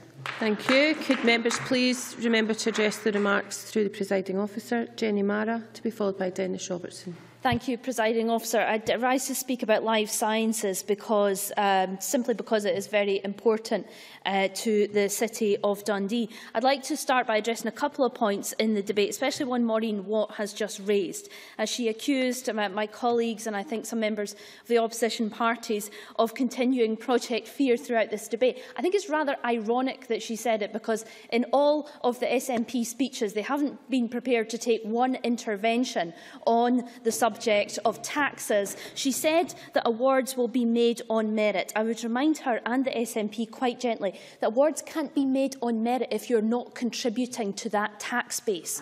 People will not award us. Alistair Allen looks at me with incredulity as if I'm talking nonsense, but actually it's what the vast majority, well, if he can intervene on me, I'm happy to answer his point, yes. Minister. Well, the reason, and forgive me if I looked incredulous, but the reason I made the expression was on my face is because, as numerous members on all sides have acknowledged, a common research area implies a subscription model. It does not imply getting something for free.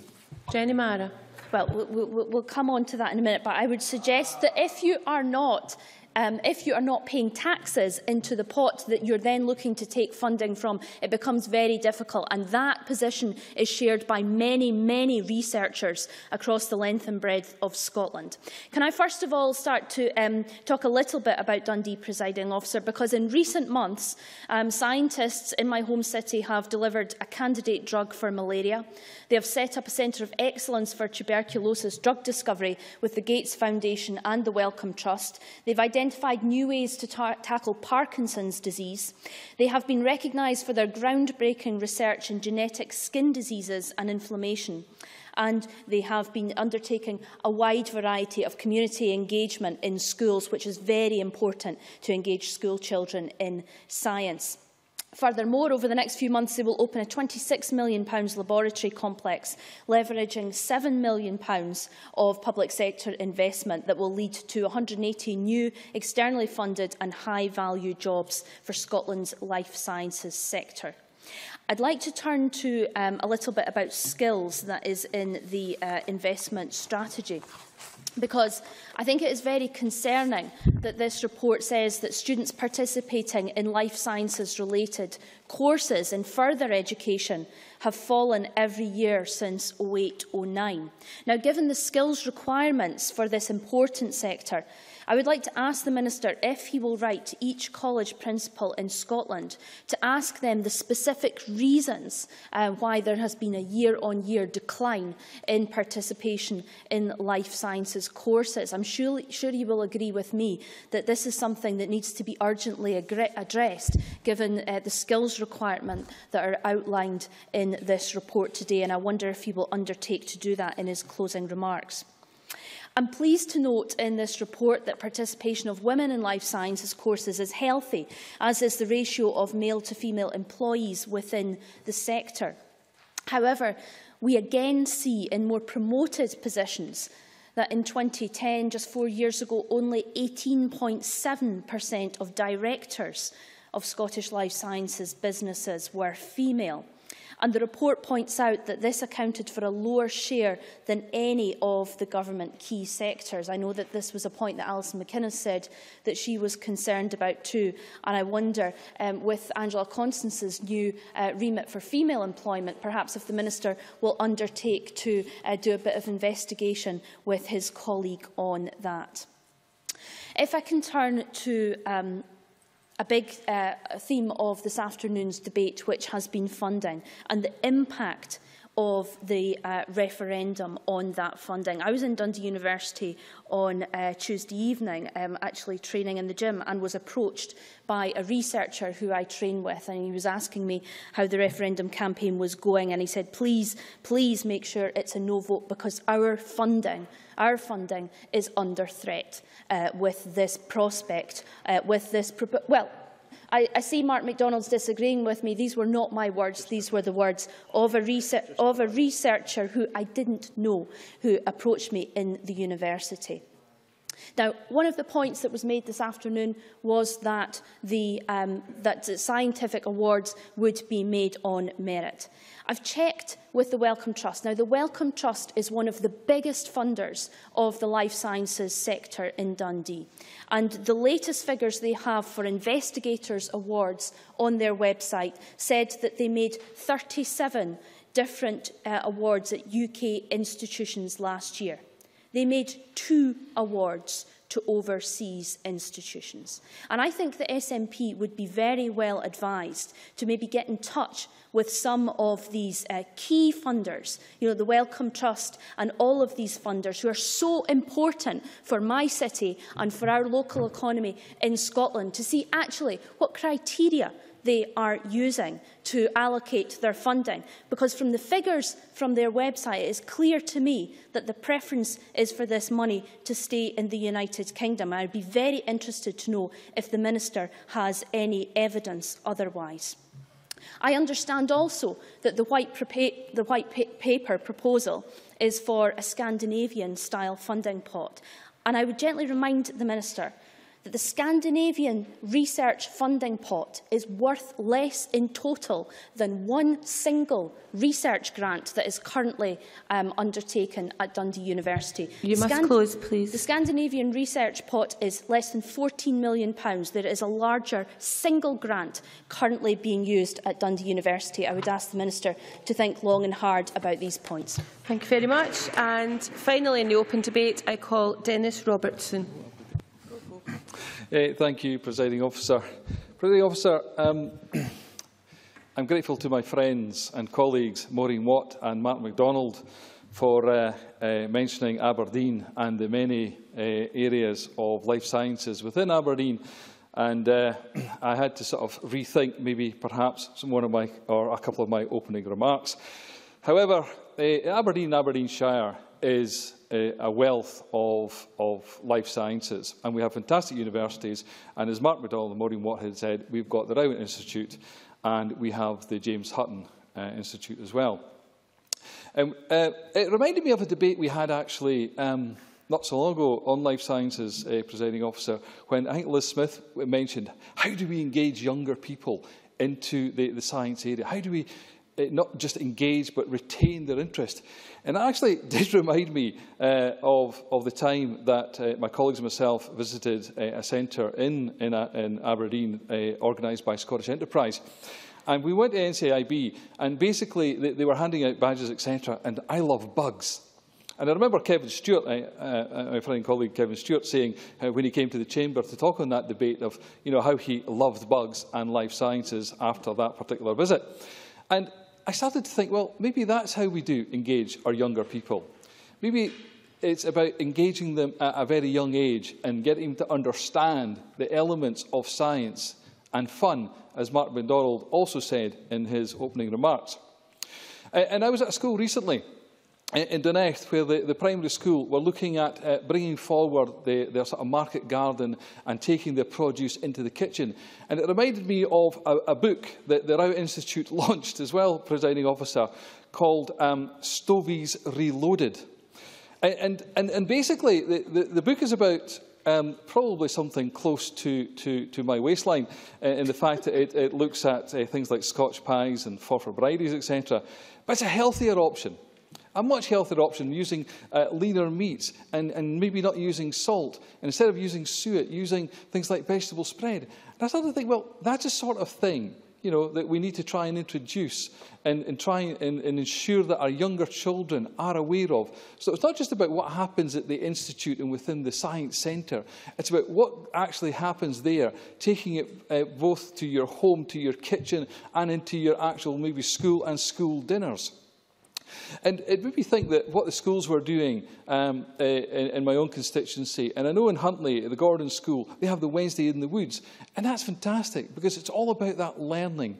And Neil Bibby mentioned about numeracy. Well, they learn all about the numeracy, and they learn about writing, and they learn about the science when they're out in the woods, and it's all real to them. And it's about how we retain that and then how we try and ensure that that interest at that early years is taken forward. And it also reminded me of one of the schools that was actually through the James Hutton Institute. It was about eco-pets. Now, I thought, eco-pet, I'd never heard of eco-pets, Presiding Officer. So it was a wormery. And it was about James Hutton actually looking at how earthworms within the wormery, but it was about what happens to the soil. And the children were actually looking at the soil, investigating the soil and the aspects of the soil and the elements within the soil and what was there that would actually help in terms of maybe growing fresh vegetables. So really it's about we're rich in our wealth within our children, and that is our resource for the future. We've heard a lot this afternoon about future funding and the debates around the UK, our funding might dry up if we leave the UK. Presiding Officer, is nonsense, because our richness, our resources, is within our young children of the future. And through their merit, and through the merit of our universities and institutes within Scotland at the moment, that will be what will bring continued funding into our research within Scotland. Presiding Officer, I think we do have a difficult task ahead of us, and that is about how we engage our young people and how we retain their interests. But I would say to our schools, and I think the Curriculum for Excellence is a pathway to try and engage that sort of area. And when we take the lab and the lorry round our schools as well, that's so exciting for our young people to have a hands-on experience of science at its basic level, because it's about hearing what's going on, it's about seeing what's going on, it's about feeling what's going on. They get the opportunities to do that within a scientific laboratory. Final minute. Thank you, Presiding Officer. So I think, just in conclusion, Presiding Officer, I think we do have a bright future with our life sciences and for our young people. And I commend the motion to Parliament. Thank you. Many thanks. I now turn to the closing speeches, and I call on Mary Scanlon. 6 minutes, please. Thank you, Presiding Officer. I think this has been a good debate on the Skills Investment Plan for Life Sciences sector, and indeed the latest plan following ICT and digital, finance, tourism, food and drink and energy. And whilst I appreciate that life sciences is not all about health, I was indeed drawn to a particular quote that I found in the plan, which stated, and I think that this sort of sums up the exciting sector that we're talking about today, but it was the estimate that only 30 to 70% of patients respond positively to any particular drug. I was quite shocked at that figure, and looking forward, research on the right treatment to the right patient at the right time is to be hugely welcomed. And I think that, to me, just summed it all up. I thought, if that's where we're going with this sector, this is just so immensely exciting. But I think we should also remember that life sciences is not all about health, as I think others, David Stewart and others have said. But while the life science sector is well established in many parts of Scotland, I really wanted to mention LifeScan again, which the Minister mentioned, and David Stewart. And I do think LifeScan is a model, not only for employment, the way they link into schools, their work with schools, the work experience, and indeed the point that David Stewart made about the linking in the chair at UHI. And I remember when LifeScan came to Inverness, it was called Inverness Medical. It was a sub part of Johnson & Johnson, and we were promised 300 jobs eventually, and it was 40, then it was 60, then it was 80, and there was a lot of scepticism about this. You know, life sciences coming to Inverness, really? And now, as David Stewart has said, and the Minister acknowledged, for about the last 15 to 17 years, LifeScan has regularly employed, and still does, well over 1,000 people. And as David Stewart also said, a major private sector employer. And I also noticed from the plan, many of the life sciences companies employ one person, two people. And I think that we shouldn't just say, oh, it's not worth having because it's small. This is such an exciting sector that we should welcome everyone who comes along with a good idea. I have to say that apart from the schools and the UHI, that LifeScan are also famous for their football sponsorship, and I won't mention the team. But it is important for us to ensure that skills and training are matched with employer demand, so that local people have the opportunity to gain sustainable employment and build a career. In the Highlands, we want graduates and others to stay in the Highlands, not just stay in Scotland, but we want the opportunities there. The recent Audit Scotland report on modern apprenticeships stated that performance measures did not focus on long-term outcomes, such as sustainable employment, but also that there were fewer apprenticeships in the Scottish Government's key economic sector. They went on to stress the need to align modern apprenticeships more closely with growth areas. So we've heard today just how important life sciences are to economic growth, jobs and investment in Scotland. Yet last year, out of 25,000 modern apprenticeships, 21 were in life sciences. 21 out of 25,000. Now, that to me is not aligning modern apprenticeships with this exciting area for economic growth. I think it's a shocking figure, given that it has been identified by the Government as a key sector with high growth potential and capacity to boost productivity. I note in the recommendations that modern apprenticeships should be reviewed, and I trust that the Minister will acknowledge that in his summing up. And while I welcome the 25% increase in undergraduates in higher education since 2007, as Jenny Mara and Malcolm Chisholm said, in further education, the number of students participating in life sciences has fallen by 27% in the same period. In fact, as the plan we are debating today states, student numbers in FE life sciences are now at pre-recession levels. Exactly. Doesn't sound like the big priority growth sector that it really ought to be. I also welcome the fact in the plan, I don't think anyone's mentioned it, but I do think it is an important issue, but the identification of the issue to develop soft skills, and I quote, given that employers have commented that new graduates need to build their soft skills, including commercial awareness, teamwork, attitudes to deadlines, work ethic and communication skills. But these skills are not just essential for life sciences, but in all sectors, and they highlight the benefits from work experience prior to entering the workplace. Alison McKinnon and others have mentioned the fact that out of 56,000 female STEM graduates, 15,000 continue to work in the sector. I won't go on to repeat any more, but I do think that that is a significant issue. And finally, Presiding Officer, I think we also need to look at the attainment gap.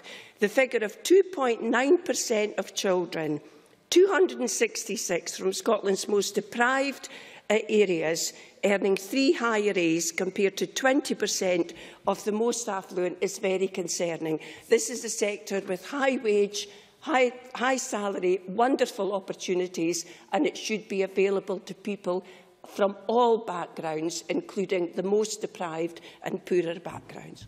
Thank you very much. And now call on Elaine Murray. 7 minutes, please. Thank you, Deputy Presiding Officer. As several members have said, both Scotland and the UK science have long had a good reputation. Edinburgh University, for example, has had an internationally acclaimed reputation for medicine for many decades. And I don't think the politicians should try to take too much credit for the success of life sciences. Also, I don't think anybody today has tried to do that. Governments can make a difference in facilitating the links between academic institutions and business and in encouraging commercialisation, but it's down to the scientists and the researchers actually to produce the work. And both Neil Bibby and Roddy Campbell and others, I think, acknowledged that the current success in terms of the policies of successive Scottish governments. Way back in August 2001, Wendy Alexander, the Minister for Enterprise, launched Scotland's first ever science strategy. Amongst its aims were the promotion of Scotland as an international centre for scientific expertise and the creation of a pipeline of support to enable the creation of global companies from the scientific output of Scottish laboratories. It also created the Scottish Science Advisory Committee, at that time under the umbrella of the Royal Society of Edinburgh, and importantly, I feel, used specialist fellowships and the proof of concept funding to link up science policy with investment decisions. So I think that life sciences success is a success of the scientists and researchers, first of all, who are in it, but secondly, it is one of devolution's many successes. Because Scottish science does do well under devolution. Many members have referred to the fact that we are awarded 13% of research and development grants, and indeed that publications and citations per capita in Scottish universities and institutes are amongst the highest in the world. 15% of the UK's life sciences companies are based in Scotland. And yes, I agree Scottish institutions get more of than their population share from the UK research councils because of the quality of their research. Now, Liz Smith has asked us, a number of people on the SNP benches, about the subscription model, and nobody seemed to be terribly keen to answer her question on that. This is actually project reality. It's not project fear, because it's actually how does the subscription model work? How much is the subscription? If the subscription is to your population share, the chances are that the institutions in the rest of the United Kingdom won't be too keen on taxpayers' money being paid out on top of that to Scottish universities. If it is historic and the Scottish Government is charged for what the Scottish universities get, then basically the Scottish Government is being financially penalised for the success of Scottish research. And it might as well, as Neil Bibby said, have its own separate research council. Several members were keen to talk about the successes in their particular areas. Malcolm Chisholm spoke about the Edinburgh Bioquarter, and he pointed out to us that it was set up 50-50 from funds from the Scottish Enterprise and the UK Strategic Investment Fund. A good investment of money, given that there's already 900 hospital beds on the campus, 1,200 researchers, and that's expected to rise to 1,500 beds and 2,000 researchers within the next couple of years. And its specialist facilities have made it a leading European centre for translational medical research. Jenny Mara and Alice McInnes spoke about the College of Life Sciences in Dundee, which I know has just received £8 million funding from the Scottish Government towards the development of a phenotypic drug screening laboratory. It too has an international reputation as a productive research institute, and it has the highest number of citations per paper for biological sciences in the whole of Europe. And it has, as Alice McInnes said, life sciences now accounts for 16% of the Tayside economy, which is a great achievement. David Stewart and Mary Scanlon have spoken about the important developments in the Highlands, with the development of the Centre for Health Science at Raigmore Hospital in Inverness and the adjacent Inverness campus of the University of the Highlands and Islands, which, as they said, is home to Johnson & Johnson's LifeScan Scotland, which 2 years ago announced their decision to locate their Global Diabetes Research Centre in Inverness. And I know of Dave Stewart's long-standing interest in testing and treatment of diabetes, and I'm sure he must be particularly gratified by the fact that this is actually going on his doorstep. Linda Fabiani spoke about research in East Kilbride. Mark MacDonald, Maureen Watt, Dennis Robertson stressed the important institutes, the Rowett Institute and the James Hutton Institute up in Aberdeen. And so it is quite clear there are good scientific research going on right throughout Scotland. And as, again, Malcolm Chisholm, Alison McInnes, Jenny Mara, Mark MacDonald said, while we congratulate the sector for its remarkable success and expansion, we should not forget that we do not retain enough of our female scientists. The Royal Society of Edinburgh report tapping on all talents was produced by a working group chaired by a very eminent astrophysicist, Jocelyn Bell Burnell. And it quotes the statistics that 73% of women trained in STEM subjects leave their profession as compared to 48% of men. So if we could just think about what even greater success Scottish science might have if you got the female participation up to the level of male participation in the longer term. And it is still the case that concerns such as childcare, attitudes towards people taking maternity leave, the difficulty in taking maternity leave when a researcher is on a fixed-term contract, and problems with work-life balance for women with caring responsibilities are still driving women out of science. And I personally find that very depressing, because they were the factors that drove women out of science at the time I left, and things don't seem to be getting that much better for women since. The Labour motion also mentions the possible takeover of AstraZeneca by Pfizer, and that doesn't seem to be reflected in the debate. And that's unfortunate, because although headquartered elsewhere in the United Kingdom, the possibility should be of concern to us, because AstraZeneca are major suppliers to the NHS. They work with health boards in Scotland, for example, Grampian, as Neil Bibby said, and I do hope that the Scottish Government will support Ed Miliband's call for a public interest test in corporate deals such as this potential takeover. In conclusion, it is good to celebrate the success of the life sciences. But many members have mentioned issues of concern which we need to address. Neil Bibby spoke of the levels of numeracy in schools. If you don't have the numeracy skills, you're not going to be able to do science. Malcolm Chisholm and Jenny Mara talked about the student numbers in further education and life sciences decreasing. Liz Smith talked about the take-up of science subjects in schools and the Scottish Baccalaureate. Mary Scanlon mentioned the numbers of modern apprenticeships in life sciences, and I think there's a general concern about the curriculum for excellence as it comes in. Is it going to be sufficiently rigorous to prepare students to study sciences at university? Because actually science is a rigorous discipline, and they need to acquire those sorts of learning skills at school to be able to go on to succeed at university. And don't even get me started on access to laboratories. I agree with what Dennis Robertson said in terms of the lab and the laboratory, but actually to do science is an experimental, vocational subject, and young children and young people need the opportunities to get out there and do experiments and learn from doing experiments, and unfortunately not enough of that goes on in our schools nowadays. Thank you. We now move to Alistair Allen to wind up the debate. Minister, 5 o'clock. Thank you, Presiding Officer. This has, I believe, been a very positive debate in the main, and has focused on life sciences as one of the many reasons that we can be proud of Scotland's academic and economic achievements. Life sciences are clearly something in which Scotland excels. Many speakers have referred to that, and our contribution to global research in this area is not only appropriate for us to celebrate, but also appropriate for us to think about what we can do to exceed that in the future. There were many very considered and thoughtful contributions in the debate. Alas, that there was not a contribution in this particular science debate from Stuart Stevenson. I had been looking forward to that following his Van de Graaff generator speech, which has entered into parliamentary folklore since the last science debate took place. Mr Bibby made important points about numeracy in schools. I would say that there have been a number of measures of numeracy in schools, and we are far from complacent. The PISA statistics did indicate that good things are happening on that front. But I entirely appreciate the point that is made about the need for rigour and constant improvement in that area. Where I do take exception was where he more than once referred or used the phrase failing education system, and I take the greatest possible exception to that phrase being used in the context of Scotland's schools.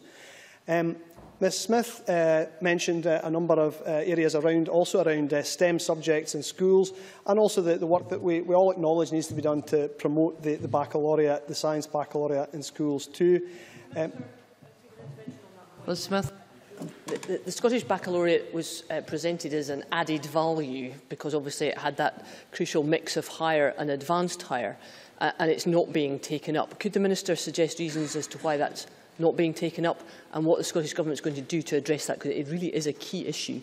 Minister. Well, obviously, in the context of the new qualifications, the baccalaureate is one of many options for adding value to your qualifications. But as I've indicated, that's something that we constantly look at, constantly encourage, not only the baccalaureate for science, but obviously also the baccalaureate for languages as well. Mr MacDonald mentioned many examples of international cooperation in the field of research, to which I could, of course, add the fact that the UK is in cooperation very directly with countries including Switzerland, Luxembourg, the USA. I think I want to also mention Mr Chisholm for a very thoughtful contribution about the research partnership that exists between the research community and Scotland's NHS. I think it's also worth saying that in his own city, Edinburgh College is also doing great work around the promotion of STEM subjects with a STEM academy promoting links with schools too. I'll have to make some progress, but I'll come to you in a moment. Yeah. Aileen MacLeod spoke about key science sectors and particularly something that was raised by other speakers as well, an emerging science which is personalised medicine, which holds out some truly amazing opportunities for understanding and practising medicine in the future, and I give way. Minister for giving way. Was he as shocked as I was about the 21 modern apprenticeships in life sciences out of 25,000? And can he tell me how he plans to address that, given life sciences is one of the government's key sectors? Minister.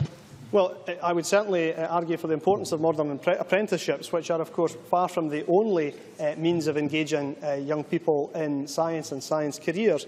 But we constantly advocate for the development of young people's skills. For instance, at the other end of the equation, we also are working to improve people's lab skills, which was referred to earlier on, and people's employability as scientists too. There were a number of speakers. I will try to get through some of them in the time available, but David Stewart rightly referred to some of Scotland's scientific achievements in the past, including Fleming, which I take to be a personal or an endorsement of my personal practice of not cleaning my kitchen sink. To a number of speakers mentioned, in fact, including David Stewart, mentioned the importance of the science sector to the Highlands and Islands, and of course the new campus in Inverness is relevant in that respect. Linda Fabiani reminded us of the importance of the application of life sciences, not least in East Kilbride, and was right to say that we need to be ambitious in that respect. Rod Campbell made an important point about the fact that the future structure of research in Scotland will, to a very large degree, be in the hands of academics themselves, and pointed to the success of academic-driven initiatives like research pools and SALSA. Alison McInnes quite rightly mentioned the importance to Dundee of the life science sector. She mentioned that it relied on 60 nationalities, 60 countries, although I think that was immediately followed by an argument that the whole thing relied on one country. But I think a number of speakers, including Alice McInnes, Mark MacDonald and Elaine Murray, made a very important argument indeed around ensuring that we have every encouragement and opportunity given to women in science in Scotland. And I entirely accept the argument we have to do much more in that respect, although in the life sciences, it should be said, we have something nearer equality in that respect than in other areas of science. And I must make some progress now in order to come to the conclusion of this debate. I think one thing that's worth saying as well is that a number of speakers mentioned that, of course, research and science are not just about traditional categories of scientists. I must make some progress. We're about to close. I must make some progress. It's also about, for instance, the importance of technicians. I just want to conclude by saying something about the amendments. I think that it's the reason that I'm happy to accept both amendments is because, despite some of the arguments that were built upon the inoffensive text of the amendments themselves are positive. And I believe, for instance, that on Liz Smith's amendment, again, I believe that it's entirely reasonable to point to the successes of the research sector. Mr Bibby's amendment notes the important contribution of UK research councils, which I'm happy again to acknowledge, despite the fact we take different views about what the future should be. And he rightly mentions the issue about the takeover or the proposed takeover around Pfizer, and the fact that it's worth mentioning in that context that although neither company has a major base in Scotland, it is obviously a matter of interest. The NHS in Scotland, to pick up on a point that was made around that, has indicated it has no concerns about its future relationship with either company, but it is entirely legitimate for the matter, as a matter of debate today, for us to question whether the UK Government intends to make any further inquiries about that. So in that spirit, Presiding Officer, despite the fact that this debate has occasionally wandered into, let's say, articles of faith, and as a result the debate has changed its character, that was predictable. But I think I want to begin, or rather I want to end where I began, and say that this sector, the life sciences sector, as well as providing employment for 35,000 people in Scotland and 650 companies, and constituting, as it does, one of the great successes of Scottish science, is at its heart something of which everyone in this Parliament, across all partisan boundaries, should be particularly proud, and it is particularly useful that we have chosen today to debate it.